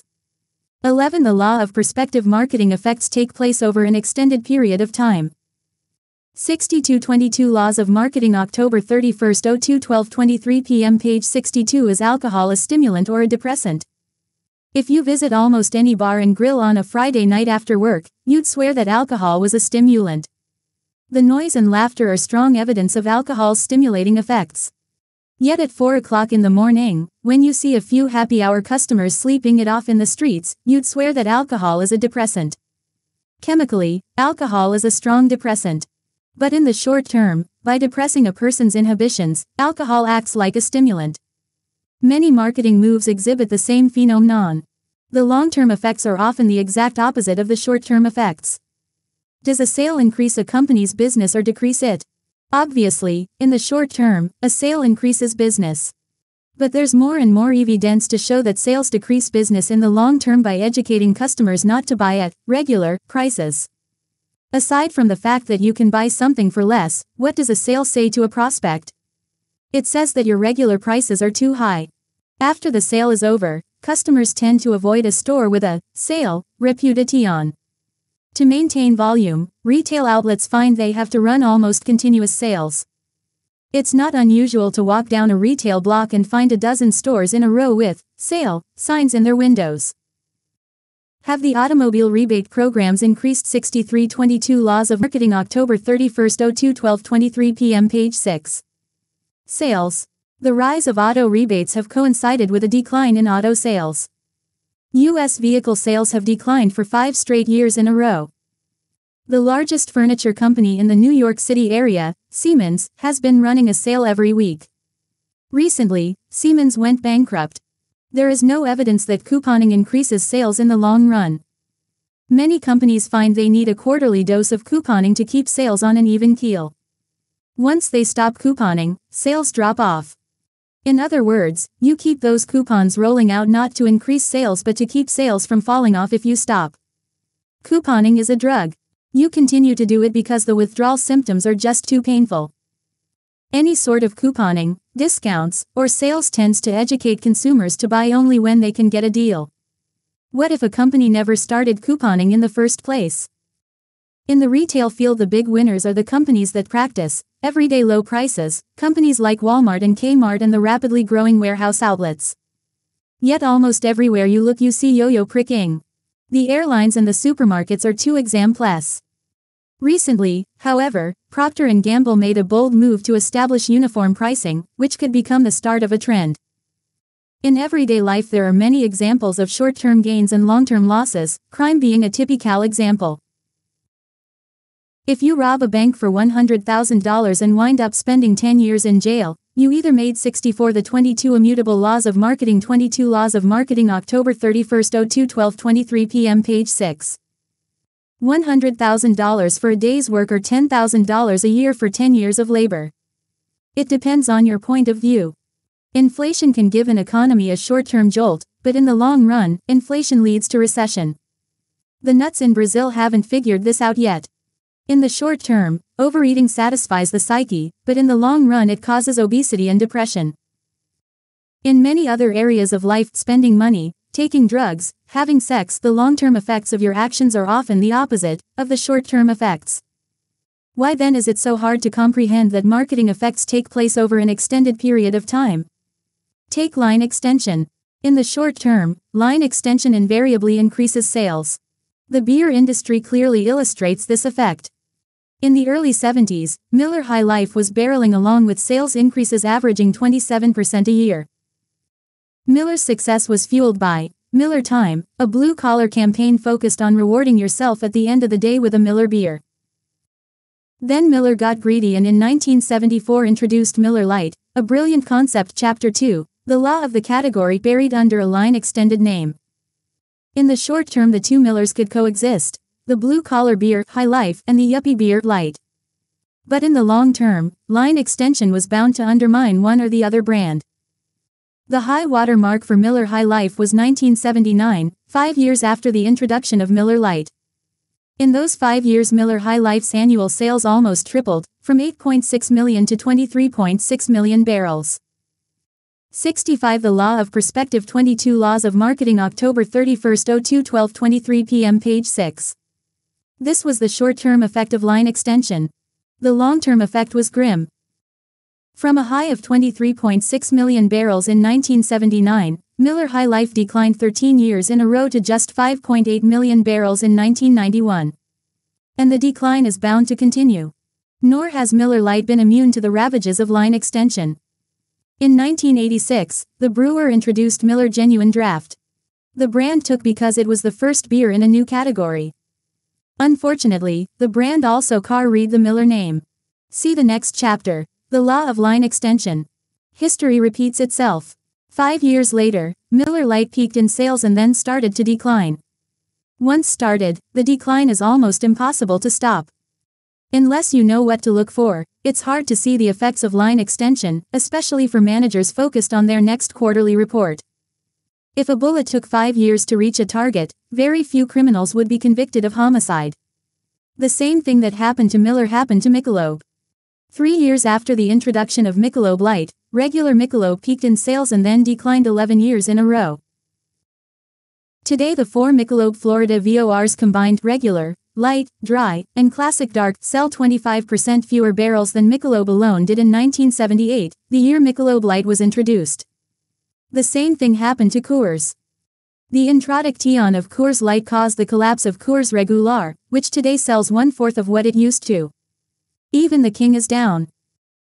After annual sales increases stretching back to the end of Prohibition, Budweiser 66 The 22 Immutable Laws of Marketing 22 Laws of Marketing October 31, 02 12:23 p.m. page 6.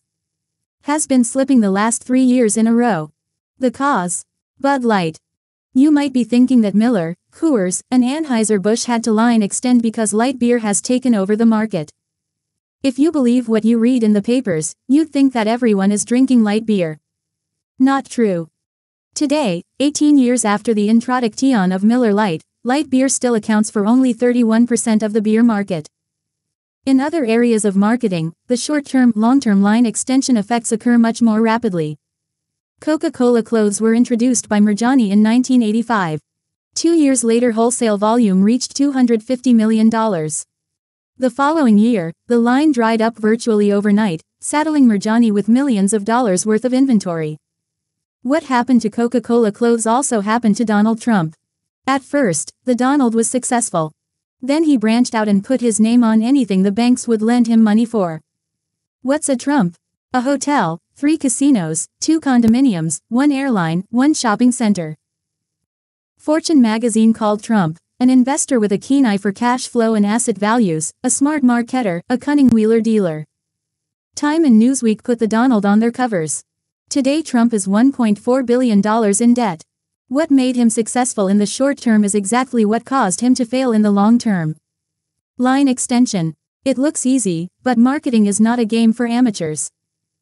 67 The Law of Perspective 22 Laws of Marketing October 31, 02 12:23 p.m. page 6. 12 The Law of Line Extension There's an irresistible pressure to extend the equity of the brand. 68 22 Laws of Marketing October 31, 02 12:23 p.m. page 68 If violating any of our laws was a punishable offense, a large portion of corporate America would be in jail. By far the most violated law in our book is the law of line extension. What's even more diabolical is that line extension is a process that takes place continuously, with almost no conscious effort on the part of the corporation. It's like a closet or a desk drawer that fills up with almost no effort on your part. One day a company is tightly focused on a single product that is highly profitable. The next day the same company is spread thin over many products and is losing money. Take IBM. Years ago when IBM was focused on mainframe computers, the company made a ton of money. Today IBM is into everything and barely breaking even. In 1991, for example, IBM's revenues were $65 billion. Yet the company wound up losing $2.8 billion. That's almost $8 million a day. In addition to selling mainframe computers, IBM markets personal computers, pen computers, workstations, mid-range computers, software, networks, telephones, you name it. IBM even tried to get into the home computer market with the PCjr. Along the way, IBM dropped millions on copiers, sold to Kodak Rome, sold to Siemens, Satellite Business Systems, shut down, the Prodigy Network, limping along, SAW, TopView, Office Vision, and OS/2. When a company becomes incredibly successful, it invariably plants the seeds for its future problems. 69 22 Laws of Marketing October 31, 02 12:23 p.m. page 6. Take Microsoft, the most successful company in the software field. Even though the company is 1/50th the size of General Motors, Microsoft stock is worth more than GM's. What is Microsoft's strategy? In a word, more. Microsoft Corp. said it is aggressively seeking the dominant share in every major software applications category in the personal computer field, said the Wall Street Journal recently. Michael Maples, Senior Vice President of Microsoft's Applications Division, suggested that Microsoft might be able to achieve as much as a 70% share in every major applications category, continued the journal. Whom does that sound like? Sounds like IBM. Microsoft is setting itself up as the next IBM, with all the negative implications the name suggests. Microsoft is the leader in personal computer operating systems, but it trails the leaders in each of the following major categories. Spreadsheets. Lotus is the leader, word processing, WordPerfect is the leader, and business graphics. Harvard Graphics from SPC Software Publishing is the leader. Microsoft keeps puffing itself up by expanding into new categories, such as pen computers. Recently, Microsoft bought Fox Software for $170 million in order to get into the database software field. What do you bet the company kills the Fox and changes it to Microsoft? There are ominous signs of softness in Microsoft's strategy. The Economist reported in early 1992, Mr. Gates is putting together a range of products, based 70 the 22 Immutable Laws of Marketing 22 Laws of Marketing October 31, 02 12:23 p.m. page 7. On a common core of technology, that will compete across virtually the whole of the software industry, from big computers to small ones, and from operating systems in the information engine room to graph ICS programs that draw every picture for executives. Nobody in the software industry has yet managed a venture of that complexity, though IBM has tried and failed. When you try to be all things to all people, you inevitably wind up in trouble. I'd rather be strong somewhere, said one manager, than weak everywhere. In a narrow sense, line extension involves taking the brand name of a successful product, e.g., a -1 steak sauce, and putting it on a new product you plan to introduce, e.g., a -1 poultry sauce. It sounds so logical. We make A-1, a great sauce that gets the dominant share of the steak business. But people are switching from beef to chicken, so let's introduce a poultry product. And what better name to use than A-1? That way people will know the poultry sauce comes from the makers of that great steak sauce, A-1. But marketing is a battle of perception, not product. In the mind, A-1 is not the brand name, but the steak sauce itself. Would you pass me the A-1? Asks the diner. Nobody replies. A1 what? In spite of an $18 million advertising budget, the A1 poultry launch was a dismal failure. There are as many ways to line extend as there are galaxies in the universe. And new ways get invented. 71 The Law of Line Extension 22 Laws of Marketing October 31, 02 12:23 p.m. page 7. Every day. In the long run and in the presence of serious competition, line extensions almost never work. Creating flavors is a popular way to try to grab market share. More flavors, more share. Sounds right, but it doesn't work. Back in 1978, when 7-Up was simply the lemon-lime Uncola, it had a 5.7% share of the soft drink market. Then the company added 7-Up Gold, Cherry 7-Up, and assorted diet versions. Today 7-Up's share is down to 2.5%. Wherever you look, you'll find line extensions, which is one reason why stores are choked with brands. There are 1,300 shampoos, 200 cereals, 250 soft drinks. Invariably, the leader in any category is the brand that is not line extended. Take baby food, for example. Gerber has 72% of the market, way ahead of Beechnut and Heinz, the two line extended brands. In spite of evidence that line extensions don't work, companies continue to pump them out. Here are some examples. Ivory soap, Ivory shampoo, Life Savers candy, Life Savers gum, Bic lighters, Bic pantyhose, Chanel, Chanel for men, Tanqueray gin, Tanqueray vodka, Coors beer, Coors water, Heinz ketchup, Heinz baby food, USA Today, USA Today on TV. 72 The 22 Immutable Laws of Marketing 22 Laws of Marketing October 31, 02 12:23 p.m. page 7. Adidas running shoes, Adidas cologne, Pierre Cardin clothing, Pierre Cardin wine, Levi's blue jeans, Levi's shoes. Colgate-Palmolive. We want to leverage our basic core brands and trade on our brand names to extend into new categories. Ed Fogarty, President. Campbell's Soup Company. Leveraging and extending high-quality, repeat purchase brand names is always preferred over launching a new name. David W. Johnson, CEO. Del Monte. We're dedicated to the single brand concept. We're going to keep extending the Del Monte name into new areas. Ewan McDonald, President. Ultra Slim Fast. There will be soups, pastas, salad dressings, soda, fruit juices and a new, thicker diet drink called Ultra Slim Fast Plus. Daniel Abraham, Chairman. Good luck and good night, Mr. Abraham. Why does top management believe that line extend Scion works, in spite of the overwhelming evidence to the contrary? One reason is that while line extension is a loser in the long term, it can be a winner in the short term. Chapter 11, The Law of Perspective. Management is also blinded by an intense loyalty to the company or brand. Why else would PepsiCo have introduced Crystal Pepsi in spite of the failures of Pepsi Light and Pepsi AM? More is less. The more products, the more markets, the more alliances a company makes, the less money it makes. Full speed ahead in all directions, seems to 73 The Law of Line Extension 22 Laws of Marketing October 31, 02 12:23 p.m. Page 7. Be the call from the corporate bridge. When will companies learn that line extension ultimately leads to oblivion? Less is more. If you want to be successful today, you have to narrow the focus in order to build a position in the prospect's mind.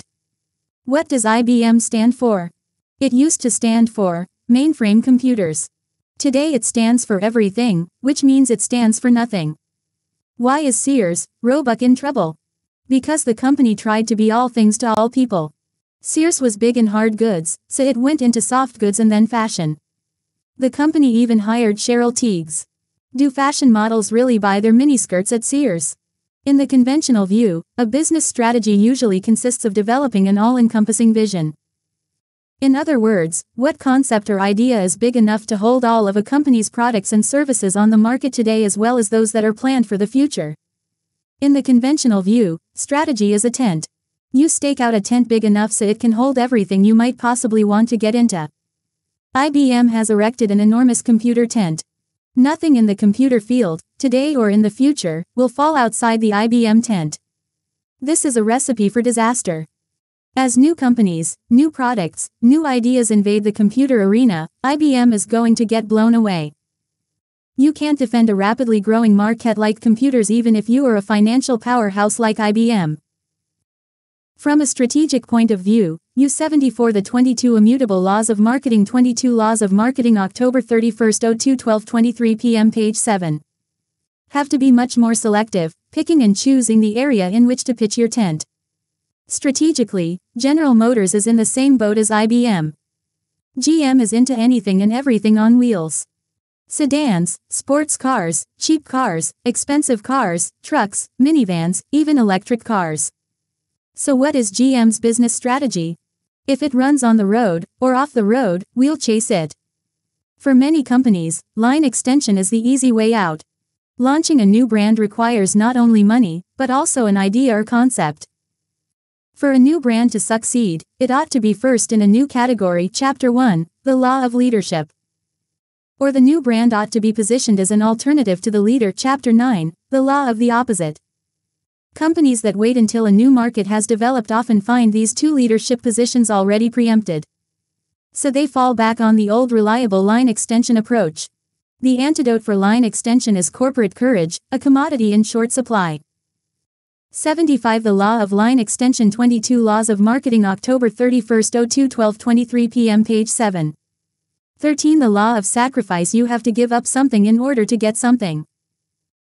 76 22 Laws of Marketing October 31, 02 12:23 p.m. Page 76 The Law of Sacrifice is the opposite of the law of line extension. If you want to be successful today, you should give something up. There are three things to sacrifice: product line, target market, and constant change. First, the product line. Where is it written that the more you have to sell, the more you sell? The full line is a luxury for a loser.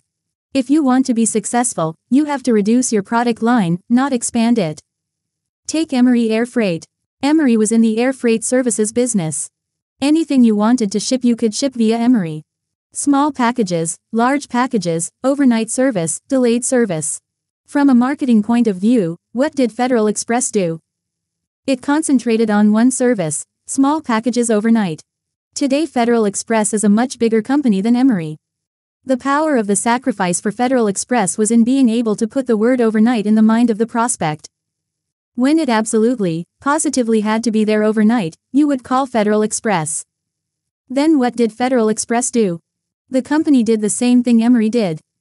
It threw away its overnight position by buying Tiger International's Flying Tiger cargo line for $880 million. Now Federal Express is a worldwide air cargo company without a worldwide position. In just 21 months Federal Express lost $1.1 billion in its international operations. 7722 Laws of Marketing October 31, 02 12:23 p.m. Page 7. Marketing is a game of mental warfare. It's a battle of perceptions, not products or services. In the mind of the prospect, Federal Express is the overnight company.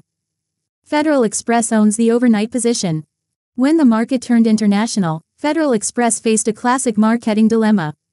Should it try to take a domestic name into the international field? Or should it create a new worldwide name? Furthermore, how should it deal with DHL, the company that got into the international field first? It's bad enough that Federal Express walked away from the overnight idea. What's worse is that it didn't replace the idea with a new one. Eveready was the longtime leader in batteries. But new technology arrived, as it does in most industries. The first technology to change the battery business was the heavy-duty battery. What would you call your heavy-duty battery if you had the number one name in batteries? You'd probably call it the Eveready heavy-duty battery, which is what Eveready did. Then the alkaline battery arrived. Again, Eveready called its alkaline battery the Eveready alkaline battery. It seemed to make sense. Then P.R. Mallory introduced a line of alkaline batteries only. Furthermore, the company gave the line a better name, Duracell. The power of the sacrifice for Duracell was in being able to put the long-lasting battery idea in the mind of the prospect. Duracell lasts twice as long as Eveready, said the advertising. Eveready was forced to change the name of its Alka 78. The 22 Immutable Laws of Marketing 22 Laws of Marketing October 31, 02 12:23 p.m. Page 7. Line battery to the Energizer. But it was too late. Duracell had already become the leader in the battery market. The world of business is populated by big, highly diversified generalists and small, narrowly focused specialists. If line extension and diversification were effective marketing strategies, you'd expect to see the generalists riding high. But they're not. Most of them are in trouble. The generalist is weak. Take Kraft, for example. Everybody thinks Kraft is a strong brand name. In jellies and jams, Kraft has 9% of the market. But Smucker's has 35%. Kraft means everything, but with a name like Smucker's, it has to be jelly or jam because that's all Smucker's makes. In mayonnaise, Kraft has 18% of the market. But Hellmann's has 42%. Kraft does have a leading brand in terms of market share. However, its name isn't Kraft, it's Philadelphia. Philadelphia brand cream cheese has 70% of the cream cheese market. Take the retail industry. Which retailers are in true BLE today? The department stores. And what's a department store? A place that sells everything. That's a recipe for disaster. Campo, LJ, Hooker, and Gimbel's all wound up in bankruptcy court. Ames department stores filed for bankruptcy. Hills department stores filed for bankruptcy. Macy's, the owner of the world's largest store, filed for bankruptcy. Interstate department stores also went bankrupt. So-79 The Law of Sacrifice 22 Laws of Marketing October 31, 02 12:23 p.m. Page 7. The company looked at the books and decided to focus on the only product it made money on, toys. As long as Interstate was going to focus on toys, it decided to change its name to Toys R Us. Today Toys R Us does 20% of the retail toy business in the country. Very profitably, too. In its last fiscal year, Toys R Us made $326 million on sales of $5.5 billion. Many retail chains are successfully patterning themselves on the Toys R Us formula, a narrow focus with in-depth stock. Staples Office Supplies and Blockbuster Video are two recent examples. In the retail field generally, the big successes are the specialists, the limited. Upscale clothing for working women. The Gap. Casual clothing for the young at heart. Benetton. Wool and cotton clothing for young swingers. Victoria's Secret. Sexy undergarments. Foot Locker. Athletic shoes. Banana Republic. Safari wear. When a clothing chain with a name like Banana Republic can be successful, you know we live in the age of the specialist. Let's discuss the second sacrifice, target market. Where is it written that you have to appeal to everybody? Take the cola field. Coca-Cola got into the prospect's mind first and built a powerful position. In 80 The 22 Immutable Laws of Marketing 22 Laws of Marketing October 31, 02 12:23 p.m. page 8. The late 50s, for example, Coke outsold Pepsi more than 5 to 1. What could Pepsi-Cola do to go against Coke's powerful position? In the early 60s Pepsi-Cola finally developed a strategy based on the concept of sacrifice. The Compa NY sacrificed everything except the teenage market. Then it brilliantly exploited this market by hiring its icons, Michael Jackson, Lionel Richie, Don Johnson.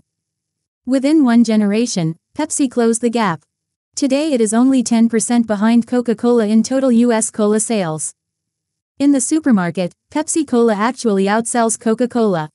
In spite of Pepsi-Cola's success, however, the pressure for enlarging the tent is always present. Recently it succumbed to temptation. According to Advertising Age, Pepsi-Cola Company has outgrown the Pepsi generation. In a major marketing shift, flagship Pepsi will be pitched as the soft drink for the masses. Gotta have it, is Pepsi's new theme. The advertising shows older people like Yogi Berra and Regis Philbin drinking Pepsi.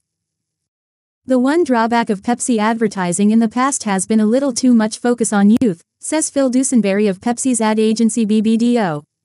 We could have made greater gains had we expanded our horizons to cast a wider net and catch more people. According to Fortune magazine, Coca-Cola is the world's most powerful trademark. When an also-ran like Pepsi-Cola develops a narrowly focused strategy that puts it within an eyelash of the leader, why would it change its powerful strategy? 81 The Law of Sacrifice 22 Laws of Marketing October 31, 02 12:23 p.m. page 8.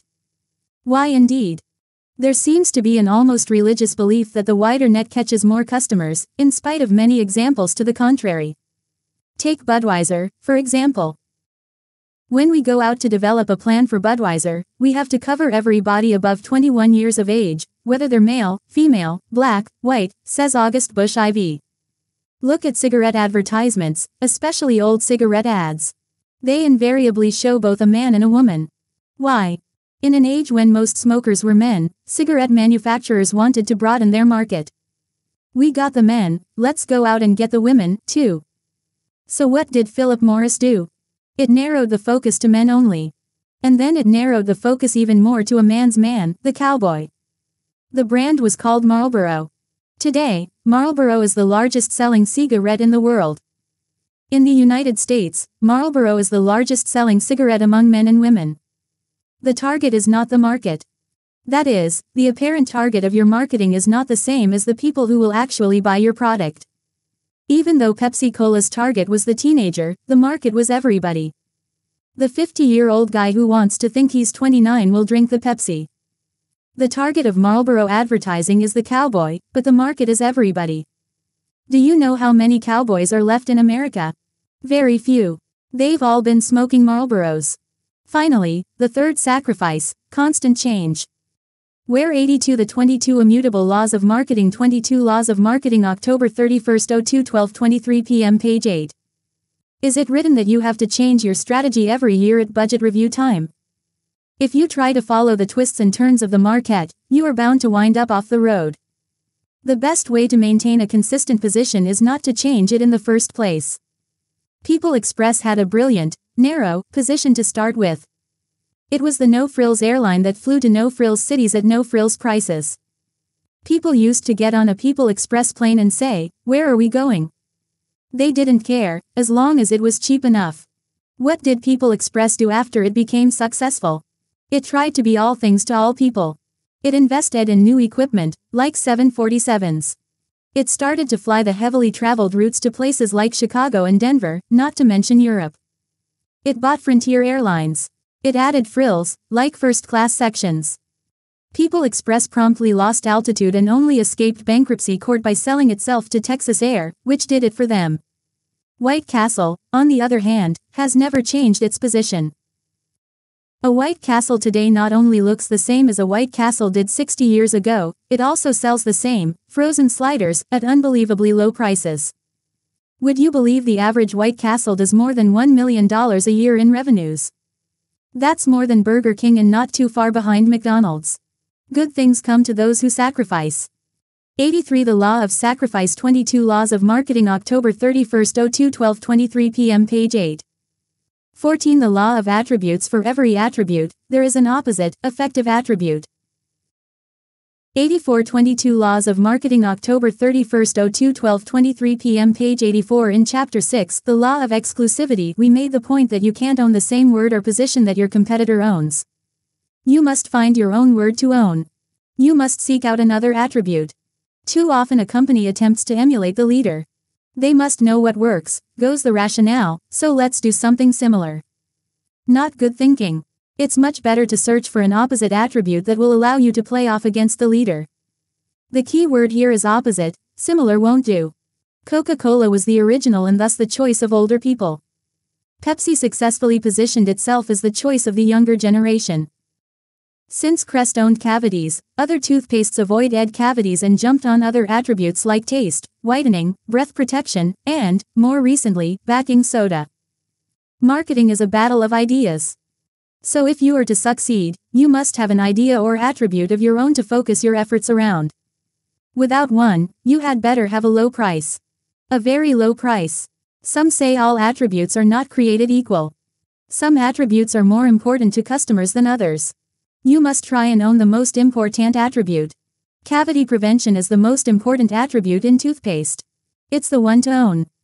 But the law of exclusivity points to the simple truth that once an attribute is successfully taken by your competition, it's gone. You must move on to a lesser attribute in 85 22 Laws of Marketing October 31, 02/12:23 p.m. page 8. Live with a smaller share of the category. Your job is to seize a different attribute, dramatize the value of your attribute, and thus increase your share. For many years IBM dominated the world of computers with its attributes of big and powerful. Companies that tried to move in on those attributes had little success. RCA, GE, Univac, Burroughs, Honeywell, NCR, and Control Data lost a lot of money on mainframe computers.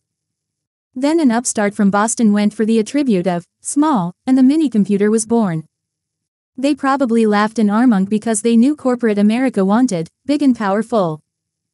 Today, small has grown to such proportions that IBM's vast mainframe empire is in serious trouble. A company that never laughs at new attributes that are exactly the opposite of their current products is Gillette, the world's #1 razor blade maker. Its dominance revolves around its high-technology razors and cartridge systems. When an upstart from France brought an opposite attribute to the category in the form of a disposable razor, Gillette could have laughed and wheeled out its research on how America wants hefty, expensive, high-technology razors. But it didn't. Instead, Gillette jumped in with a disposable razor of its own, called Good News. By spending heavily, Gillette was able to win the battle of the disposables. Today the Gillette Good News razor dominates the disposable category, which has grown to dominate the razor blade business. Moral: you can't predict the 86 The 22 Immutable Laws of Marketing 22 Laws of Marketing October 31, 02/12:23 p.m. page 8. Size of a new attribute's share, so never laugh. Burger King was unsuccessful when it tried to take the attribute, fast, from McDonald's. What should Burger King have done? Use the opposite attribute. The exact opposite attribute, slow, won't do for a fast food place, although there is an element of slowness in Burger King's broiling concept. A single trip to any McDonald's should be enough to find another attribute that McDonald's owns: kids. This is indeed the place to which kids drag their parents, and McDonald's has the swing sets to prove it. This sets up an opportunity vividly demonstrated by the Coke and Pepsi battle. If McDonald's owns kids, then Burger King has the opportunity to position itself for the older crowd, which includes any kid who doesn't want to be perceived as a kid. That generally works out to be everyone over the age of 10, not a bad market. To make the concept work, Burger King would have to invoke the law of sacrifice and give all the little kids to McDonald's. While this might mean getting rid of a few swing sets, it also allows Burger King to hang Kittyland on McDonald's. Chapter 9, The Law of the Opposite. To drive the concept into prospects' minds, Burger King would need a term. It could be grow up. Grow up to the flame-broiled taste of Burger King. The new concept for Burger King would strike fear and terror in the boardroom at McDonald's, always a good sign of an effective program. 87 The Law of Attributes 22 Laws of Marketing October 31, 02 12:23 p.m. page 8. 15 The Law of Candor When you admit a negative, the prospect will give you a positive. 88 22 Laws of Marketing October 31, 02 12:23 p.m. page 88 It goes against corporate and human nature to admit a problem. For years, the power of positive thinking has been drummed into us. Think positive has been the subject of endless books and articles. So it may come as a surprise to you that one of the most effective ways to get into a prospect's mind is to first admit a negative and then twist it into a positive. Avis is only number 2 in rent-a-cars. With a name like Smuckers, it has to be good. The 1970 VW will stay ugly longer. Joy. The most expensive perfume in the world. What's going on here? Why does a dose of honesty work so well in the marketing process? First and foremost, candor is very disarming. Every negative statement you make about yourself is instantly accepted as truth. Positive statements, on the other hand, are looked at as dubious at best. Especially in an advertisement. You have to prove a positive statement to the prospect's satisfaction. No proof is needed for a negative statement. The 1970 VW will stay ugly longer. A car that ugly must be reliable, thinks the prospect. Joy. The most expensive perfume in the world. If POPLE are willing to pay $375 an ounce, it must be a sensational perfume. With a name like Smuckers, it has to be good. Most companies, especially family companies, would never make fun of their own name. Yet the Smucker family did, which is one reason why Smuckers is the 89 22 Laws of Marketing October 31, 02 12:23 p.m. page 8. Number 1 Brand of jams and jellies. If your name is bad, you have two choices. Change the name or make fun of it. The one thing you can't do is to ignore a bad name. Which is one reason why you won't find beer brands like Gablingers, Grolsch, and Gressediek in your supermarket today. Avis is only number 2 in rent-a-cars. So why go with them? They must try harder. Everybody knew that Avis was second in rent-a-cars. So why go with the obvious? Marketing is often a search for the obvious. Since you can't change a mind once it's made up, your marketing efforts have to be devoted to using ideas and concepts already installed in the brain. You have to use your marketing programs to rub it in. No program did this as brilliantly as the Avis number 2 program. Positive thinking has been highly overrated. The explosive growth of communications in our society has made people defensive and cautious about companies trying to sell them anything. Admitting a problem is something that very few companies do. When a company starts a message by admitting a problem, people tend to, almost instinctively, open their minds.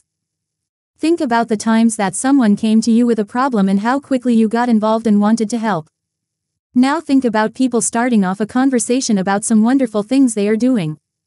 You probably were a lot less interested. Now with that mind open, you're in a position to drive in the positive, which is your selling idea. Some years ago, Scope entered the mouthwash market with a 90 The 22 Immutable Laws of Marketing 22 Laws of Marketing October 31, 02 12:23 p.m. page 9. Good tasting, mouthwash, thus exploiting Listerine's truly terrible taste. What should Listerine do? It certainly couldn't tell POPLE that Listerine's taste wasn't all that bad. That would raise a red flag that would reinforce a negative perception. Things could get worse. Instead, Listerine brilliantly invoked the law of candor, the taste you hate twice a day. Not only did the company admit the product tasted bad, it admitted that people actually hated it. Now that's honesty. This set up the selling idea that Listerine kills a lot of germs. The prospect figured that anything that tastes like disinfectant must indeed be a germ killer. A crisis passed with the help of a heavy dose of candor. As another example, General Foods admitted that grape nuts cereal was a learned pleasure and advised consumers to try it for a week.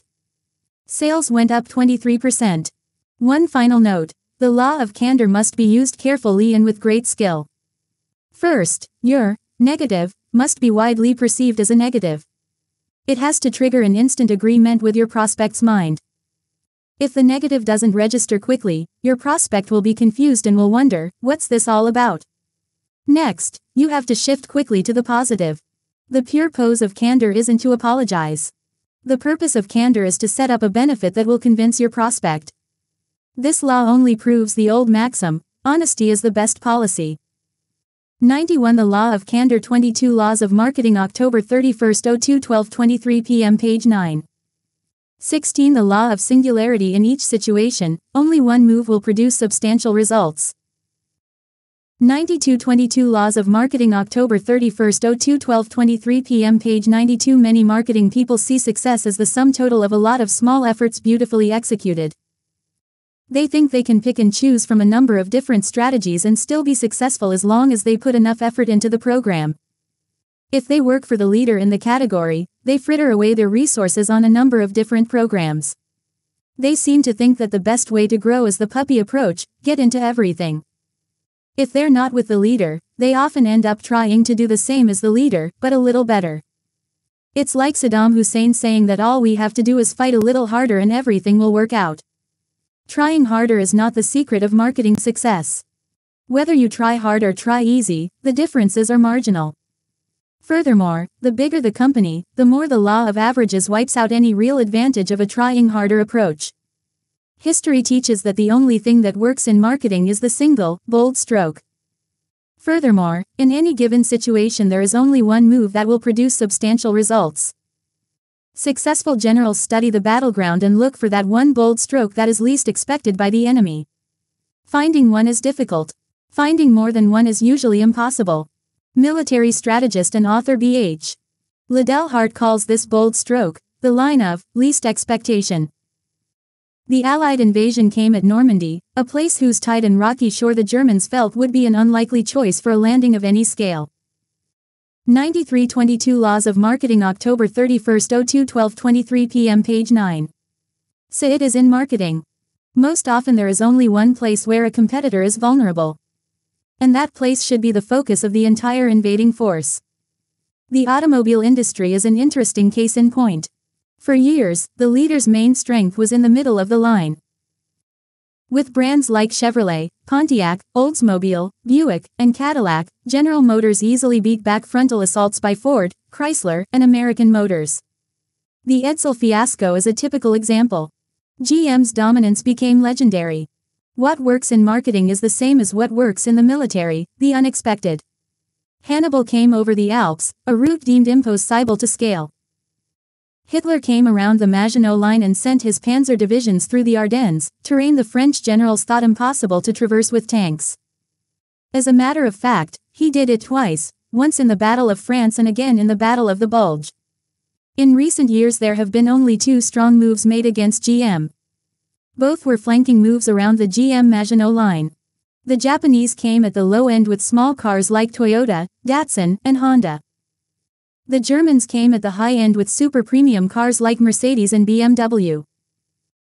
With the success of Japanese and German flanking attacks, General Motors was under pressure to commit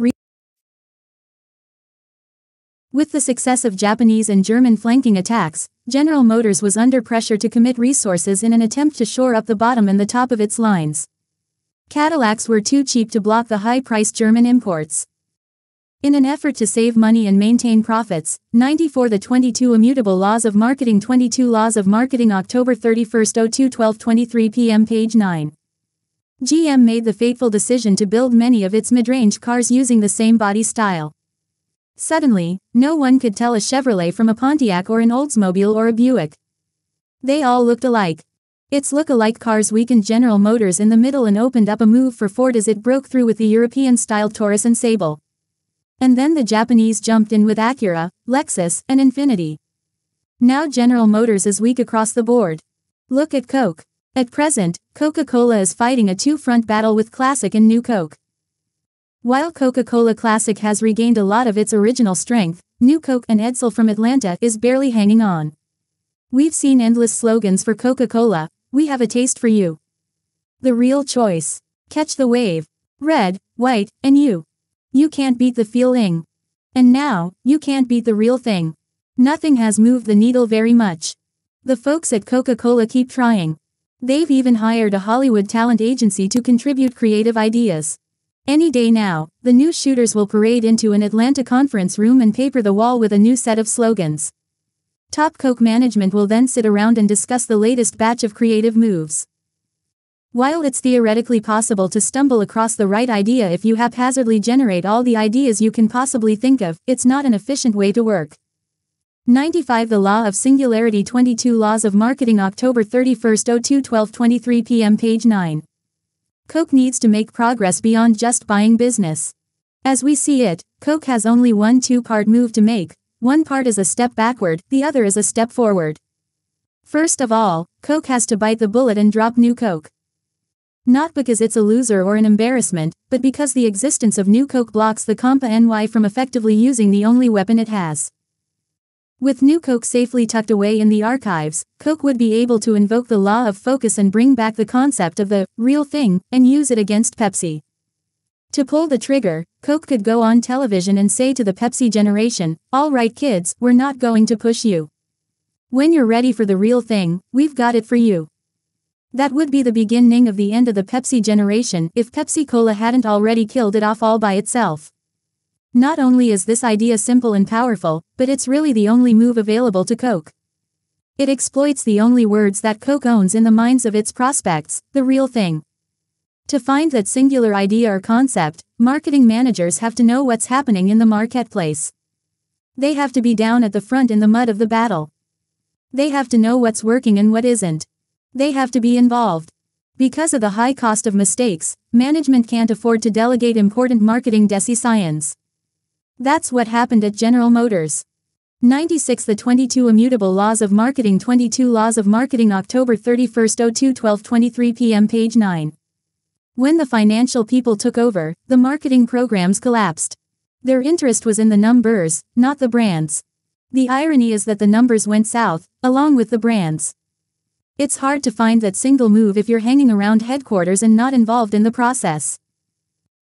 97 The Law of Singularity 22 Laws of Marketing October 31, 02 12:23 p.m. Page 9717 The Law of Unpredictability Unless you write your competitors' plans, you can't predict the future.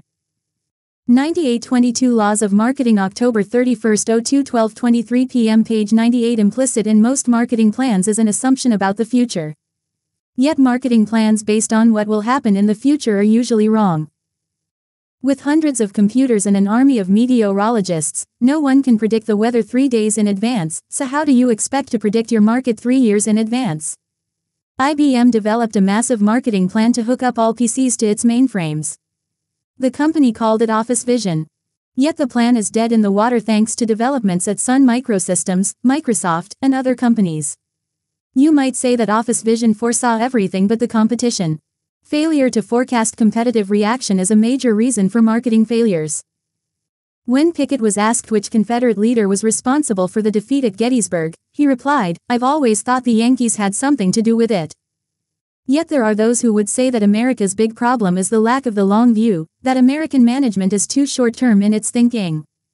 Won't eliminating long-term plans make things even worse? On the surface those concerns are real. But it's important to understand what is meant by long-term versus short-term. Most of corporate America's problems are not related to short-term marketing thinking. The problem is short-term financial thinking. Most companies live from quarterly report to quarterly report. That's a recipe for problems. Companies 99 22 Laws of Marketing October 31, 02 12:23 p.m. Page 9. That live by the numbers, die by the numbers. Harold Janine of ITT fame is one man in recent times who best exemplifies this approach. He would wheel and deal and beat up his managers for ever increasing earnings. Janine's efforts resulted in a house of cards that eventually fell apart. Today ITT is a shell of what it once was. Good accounting, bad marketing. General Motors was doing fine until the financial folks took over and put the focus on the numbers instead of the brands. They allowed Alfred P. Sloan's plan of differentiated brands to fall apart. Every DV Scion head, in order to make their short-term numbers, started to chase the middle of the market. Good short-term planning is coming up with that angle or word that differentiates your product or company. Then you set up a coherent long-term marketing direction that builds a program to maximize that idea or angle. It's not a long-term plan, it's a long-term direction. Tom Monahan's short-term angle at Domino's Pizza was to come up with that home delivery idea and build a system that delivered pizzas quickly and efficiently. His long-term direction was to build the first nationwide home delivery chain as rapidly as possible. Monahan couldn't own the words home delivery until he had enough franchisees to afford national advertising. He accomplished both objectives, and today Domino's is a $2.65 billion company with a 4% share of the home delivery business. 100 The 22 Immutable Laws of Marketing 22 Laws of Marketing October 31, 02 12:23 p.m. Page 10. Monahan did it all without a complex, 10-year plan. So what can you do? How can you best cope with unpredictability? While you can't predict the future, you can get a handle on trends, which is a way to take advantage of change. One example of a trend is America's growing orientation toward good health. This trend has opened the door for a number of new products, especially healthier foods. The recent runaway success of Healthy Choice frozen entrees is a clear example of a product that took advantage of this long-term trend. Conagra introduced Healthy Choice in March 1989.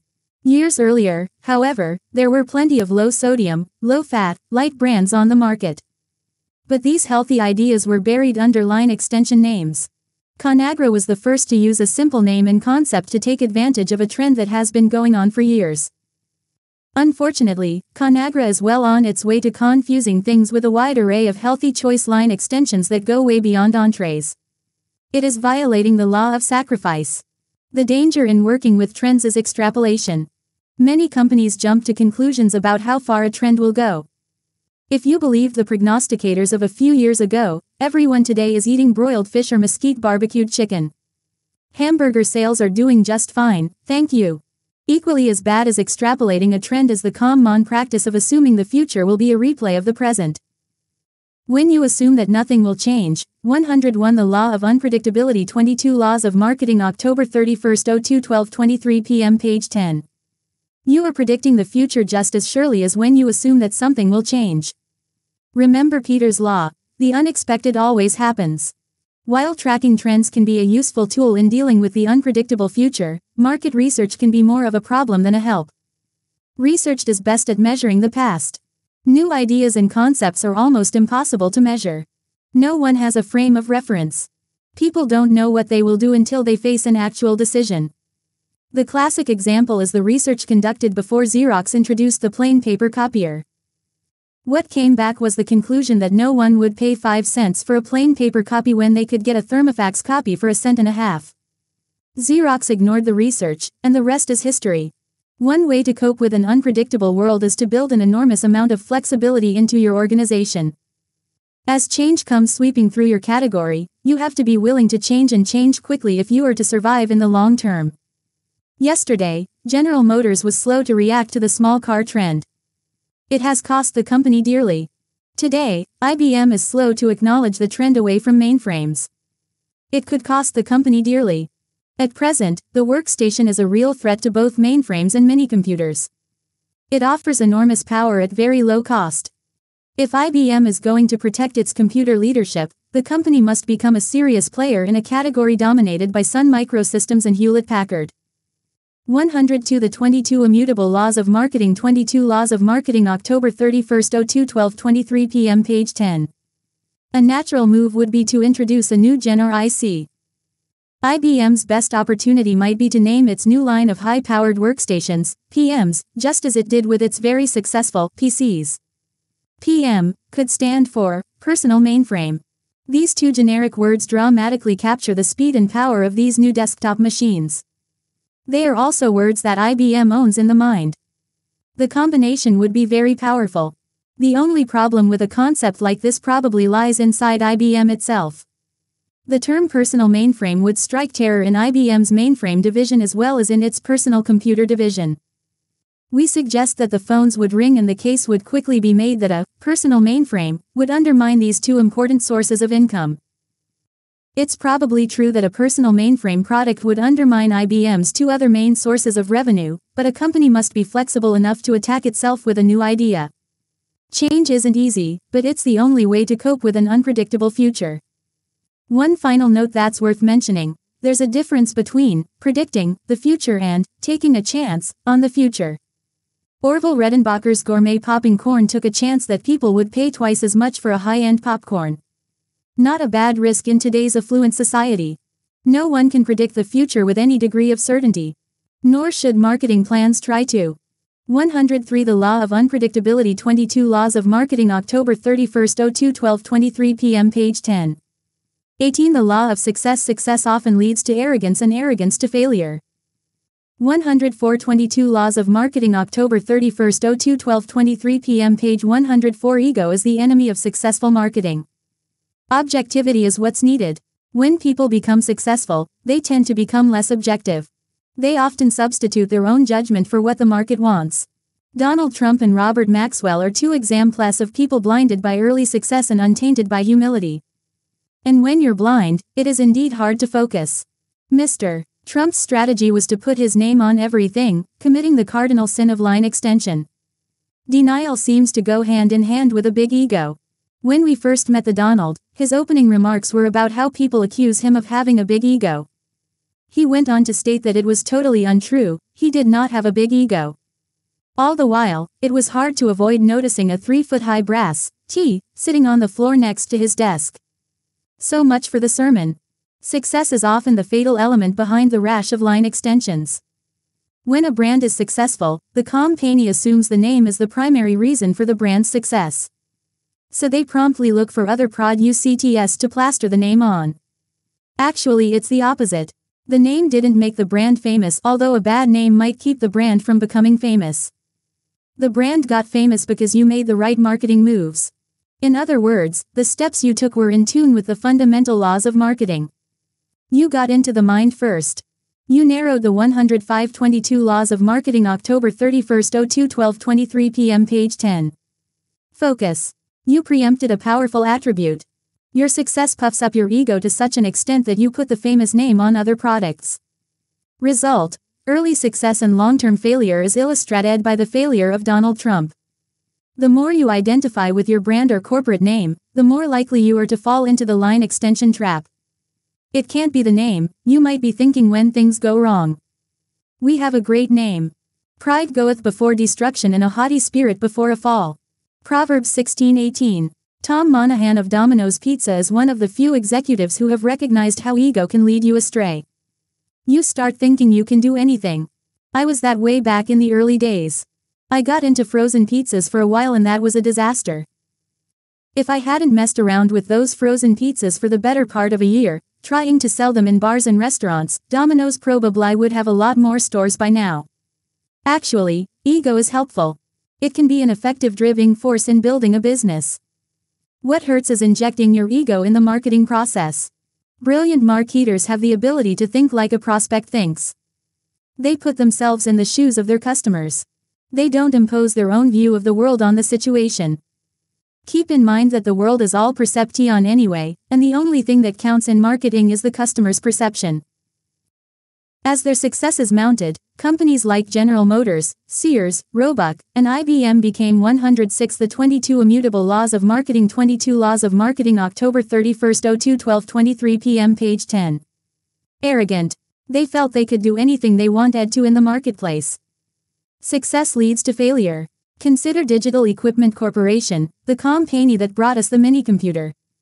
Starting from scratch, DEC became an enormously successful $14 billion company. DEC's founder is Kenneth Olson.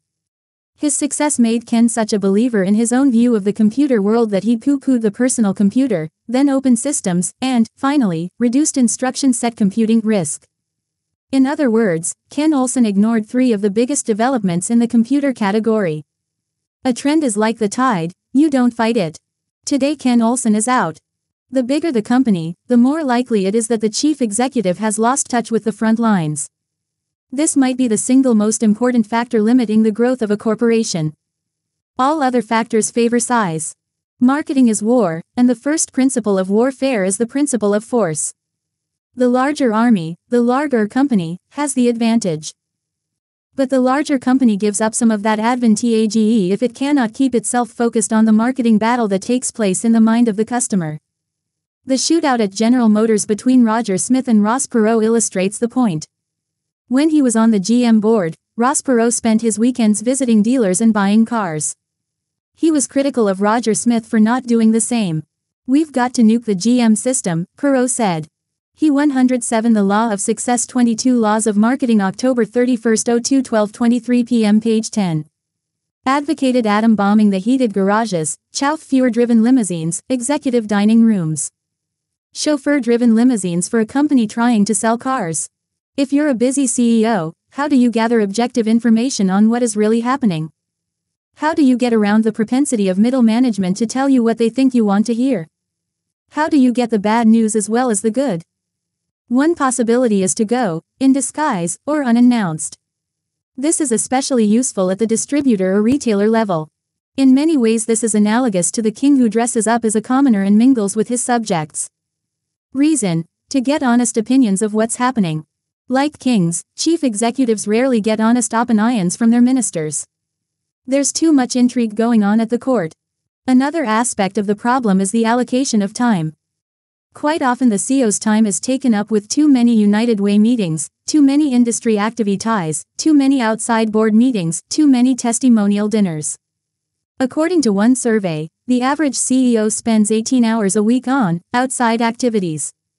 The next time waster is internal meetings. The average CEO spends 17 hours a week attending corporate meetings and 6 hours a week preparing for those meetings. Since the typical top executive works 61 hours a week, that leaves only 20 hours for everything else. 108 The 22 Immutable Laws of Marketing 22 Laws of Marketing October 31, 02 12:23 p.m. page 10. Including managing the operation and going down to the front. No wonder chief executives delegate the marketing function. That's a mistake. Marketing is too important to be turned over to an underling. If you delegate anything, you should delegate the chairmanship of the next fundraising drive. The Vice President of the United States, not the President, attends the state funerals. The next thing to cut back on are the meetings. Instead of talking things over, walk out and see for yourself. As Gorbachev told Reagan, it is better to see once than to hear 100 times.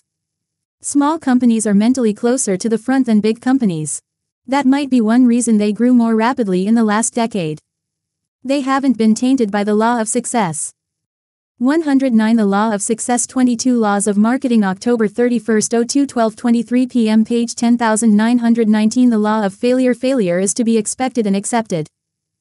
110 22 Laws of Marketing October 31, 02 12:23 p.m. page 110 Too many companies try to fix things rather than drop things.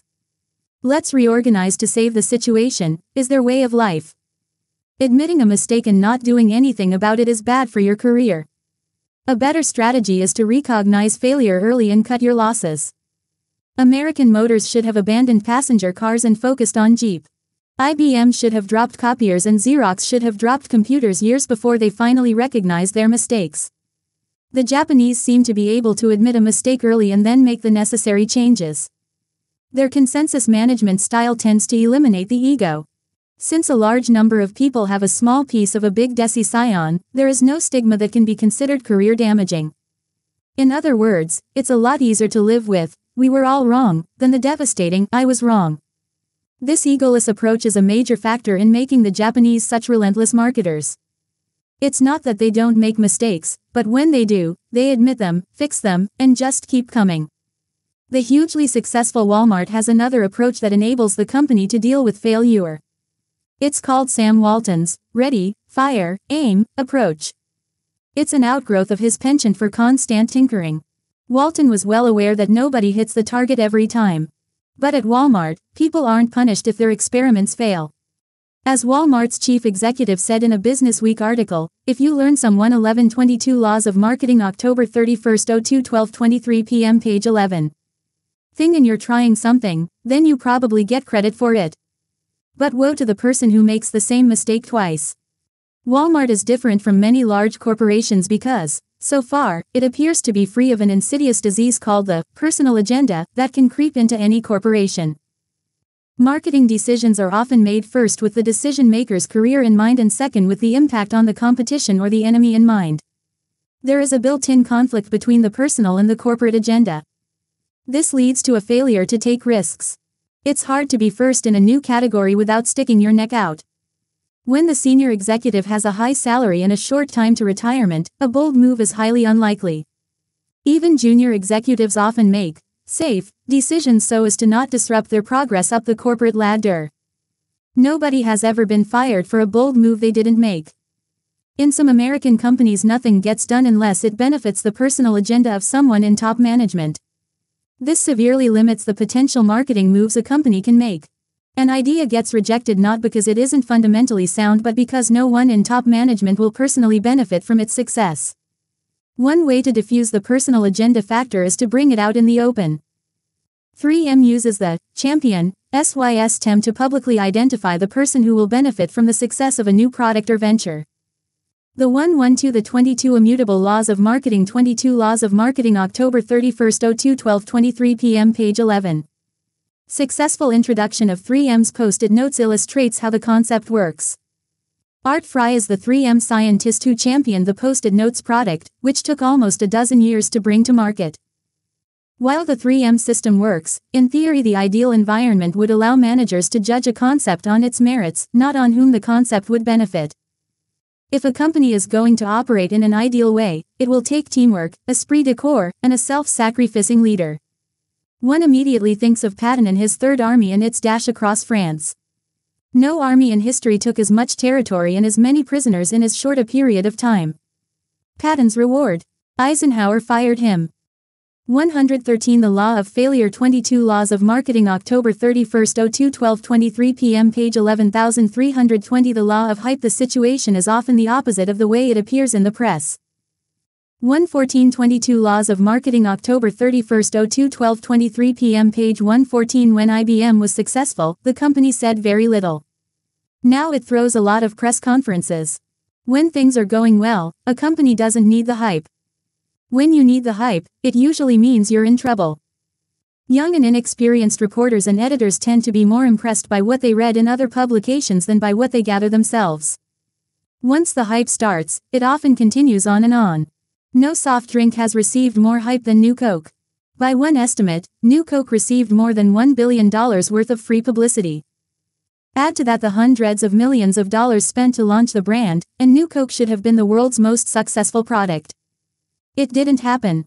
Less than 60 days after the launch, Coca-Cola was forced to come back with the original formula, now called Coca-Cola Classic. Today Classic outsells New about 15-1. No newspaper has received more hype than USA Today. At its launch in 1982 were the President of the United States, the Speaker of the House of Representatives, and the Majority Leader of the U.S.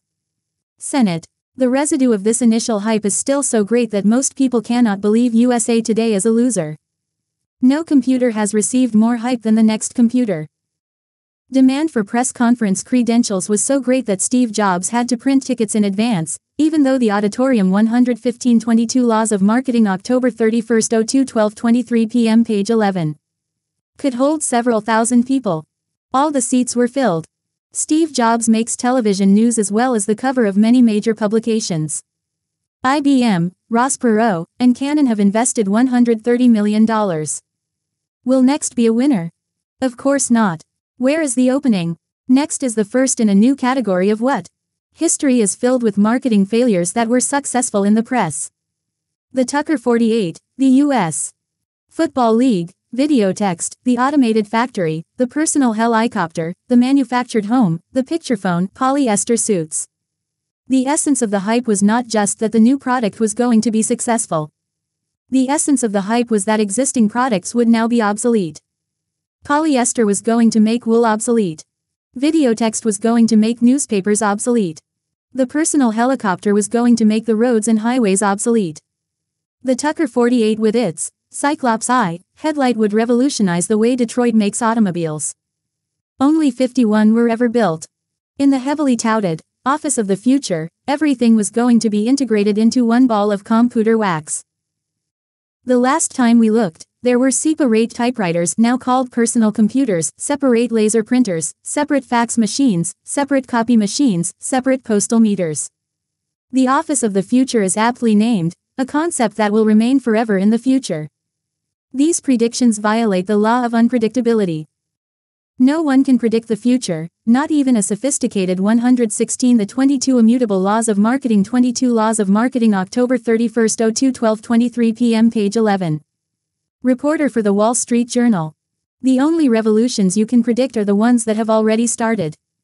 Did anyone predict the overthrow of communism in the Soviet Union? Not really. It was only after the process had started that the press jumped on the crumbling communist empire story. Contrast the first Tucker with the first Toyota that hit the shores of California. Did the Los Angeles Times do a story on how Japanese imports were going to shake up the auto industry? Not at all. The only stories that made the news were about the little cars from Japan that fell apart because they weren't up to the rigors of American roads.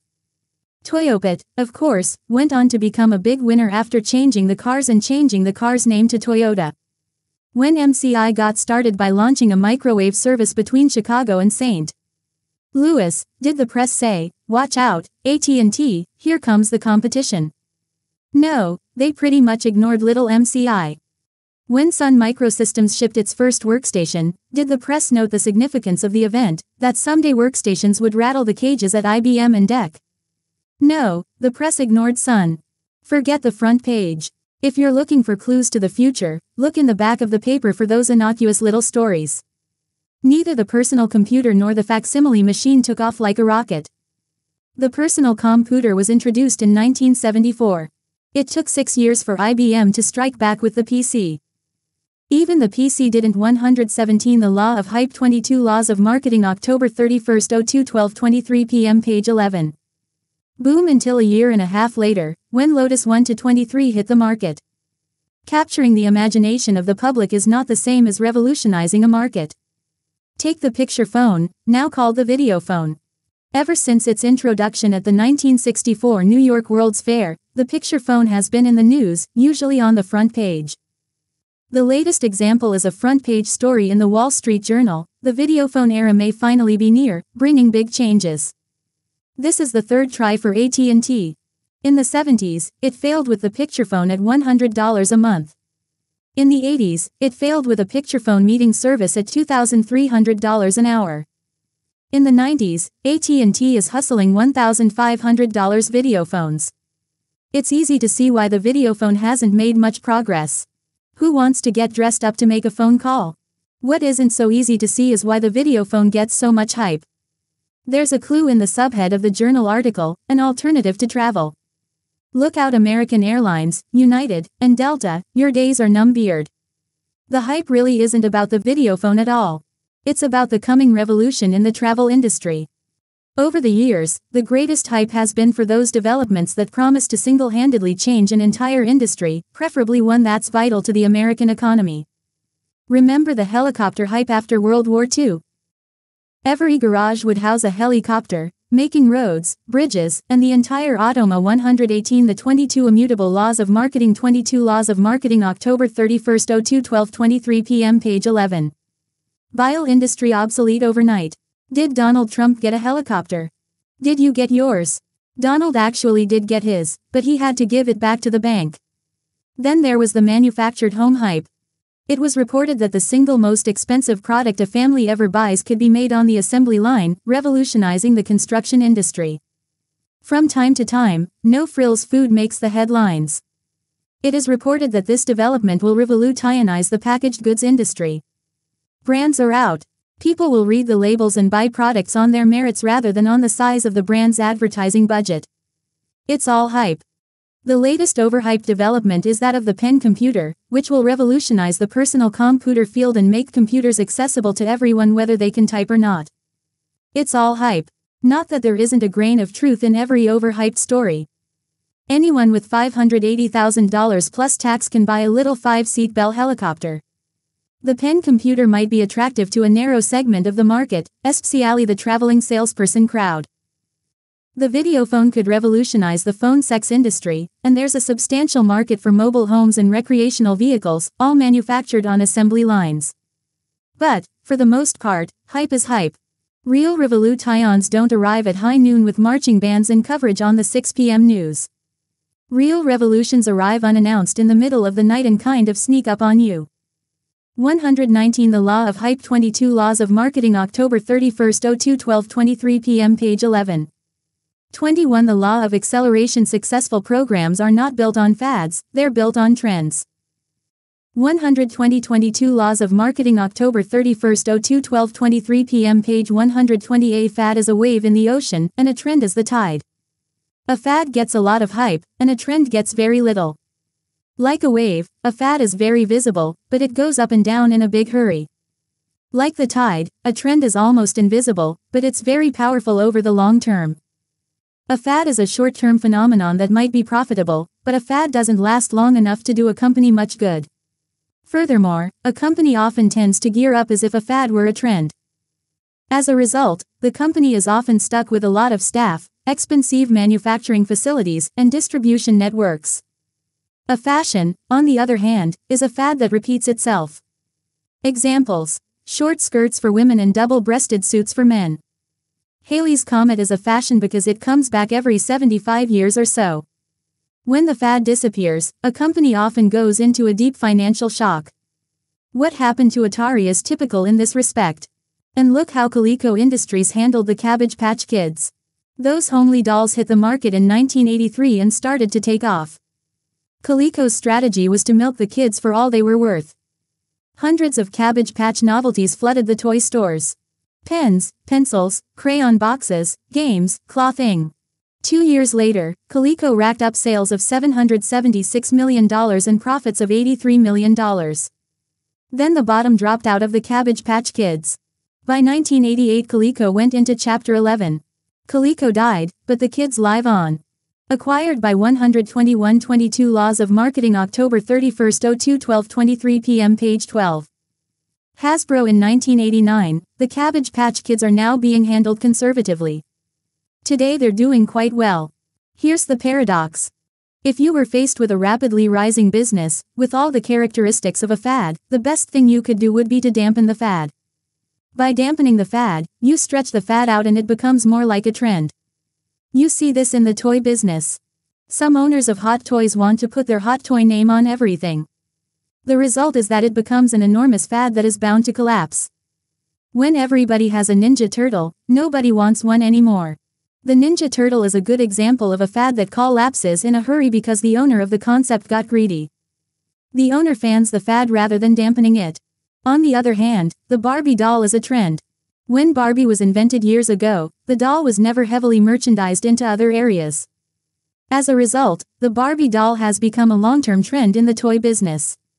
The most successful entertainers are the ones who control their appearances. They don't overextend themselves. They're not all over the place. They don't wear out their welcome. Elvis Presley's manager, Colonel Parker, made a deliberate attempt to restrict the number of appearances and records the king made. As a result, every time Elvis appeared, it was an event of enormous impact. Elvis himself contributed to this strategy by 122 The 22 Immutable Laws of Marketing 22 Laws of Marketing October 31, 02 12:23 p.m. Page 12. Overdosing early and severely dampening his future appearances. Likewise Marilyn Monroe and James Dean. Forget fads. And when they appear, try to dampen them. One way to maintain a long-term demand for your product is to never totally satisfy the demand. But the best, most profitable thing to ride in marketing is a long-term trend. 123 The Law of Acceleration 22 Laws of Marketing October 31, 02 12:23 p.m. Page 12322 The Law of Resources Without adequate funding an idea won't get off the ground. 124 22 Laws of Marketing October 31, 02 12:23 p.m. Page 124 If you have a good idea and you've picked up this book with the thought in mind that all you need is a lit TLE marketing help, this chapter will throw cold water on that thought. Even the best idea in the world won't go very far without the money to get it off the ground. Inventors, entrepreneurs, and assorted idea generators seem to think that all their good ideas need is professional marketing help. Nothing could be further from the truth. Marketing is a game fought in the mind of the prospect. You need money to get into a mind. And you need money to stay in the mind once you get there. You'll get further with a mediocre idea and $1 million than with a great idea alone. Some entrepreneurs see advertising as the solution to the problem of getting into prospects' minds. Advertising is expensive. It cost $9,000 a minute to fight World War II. It cost $22,000 a minute to fight the Vietnam War.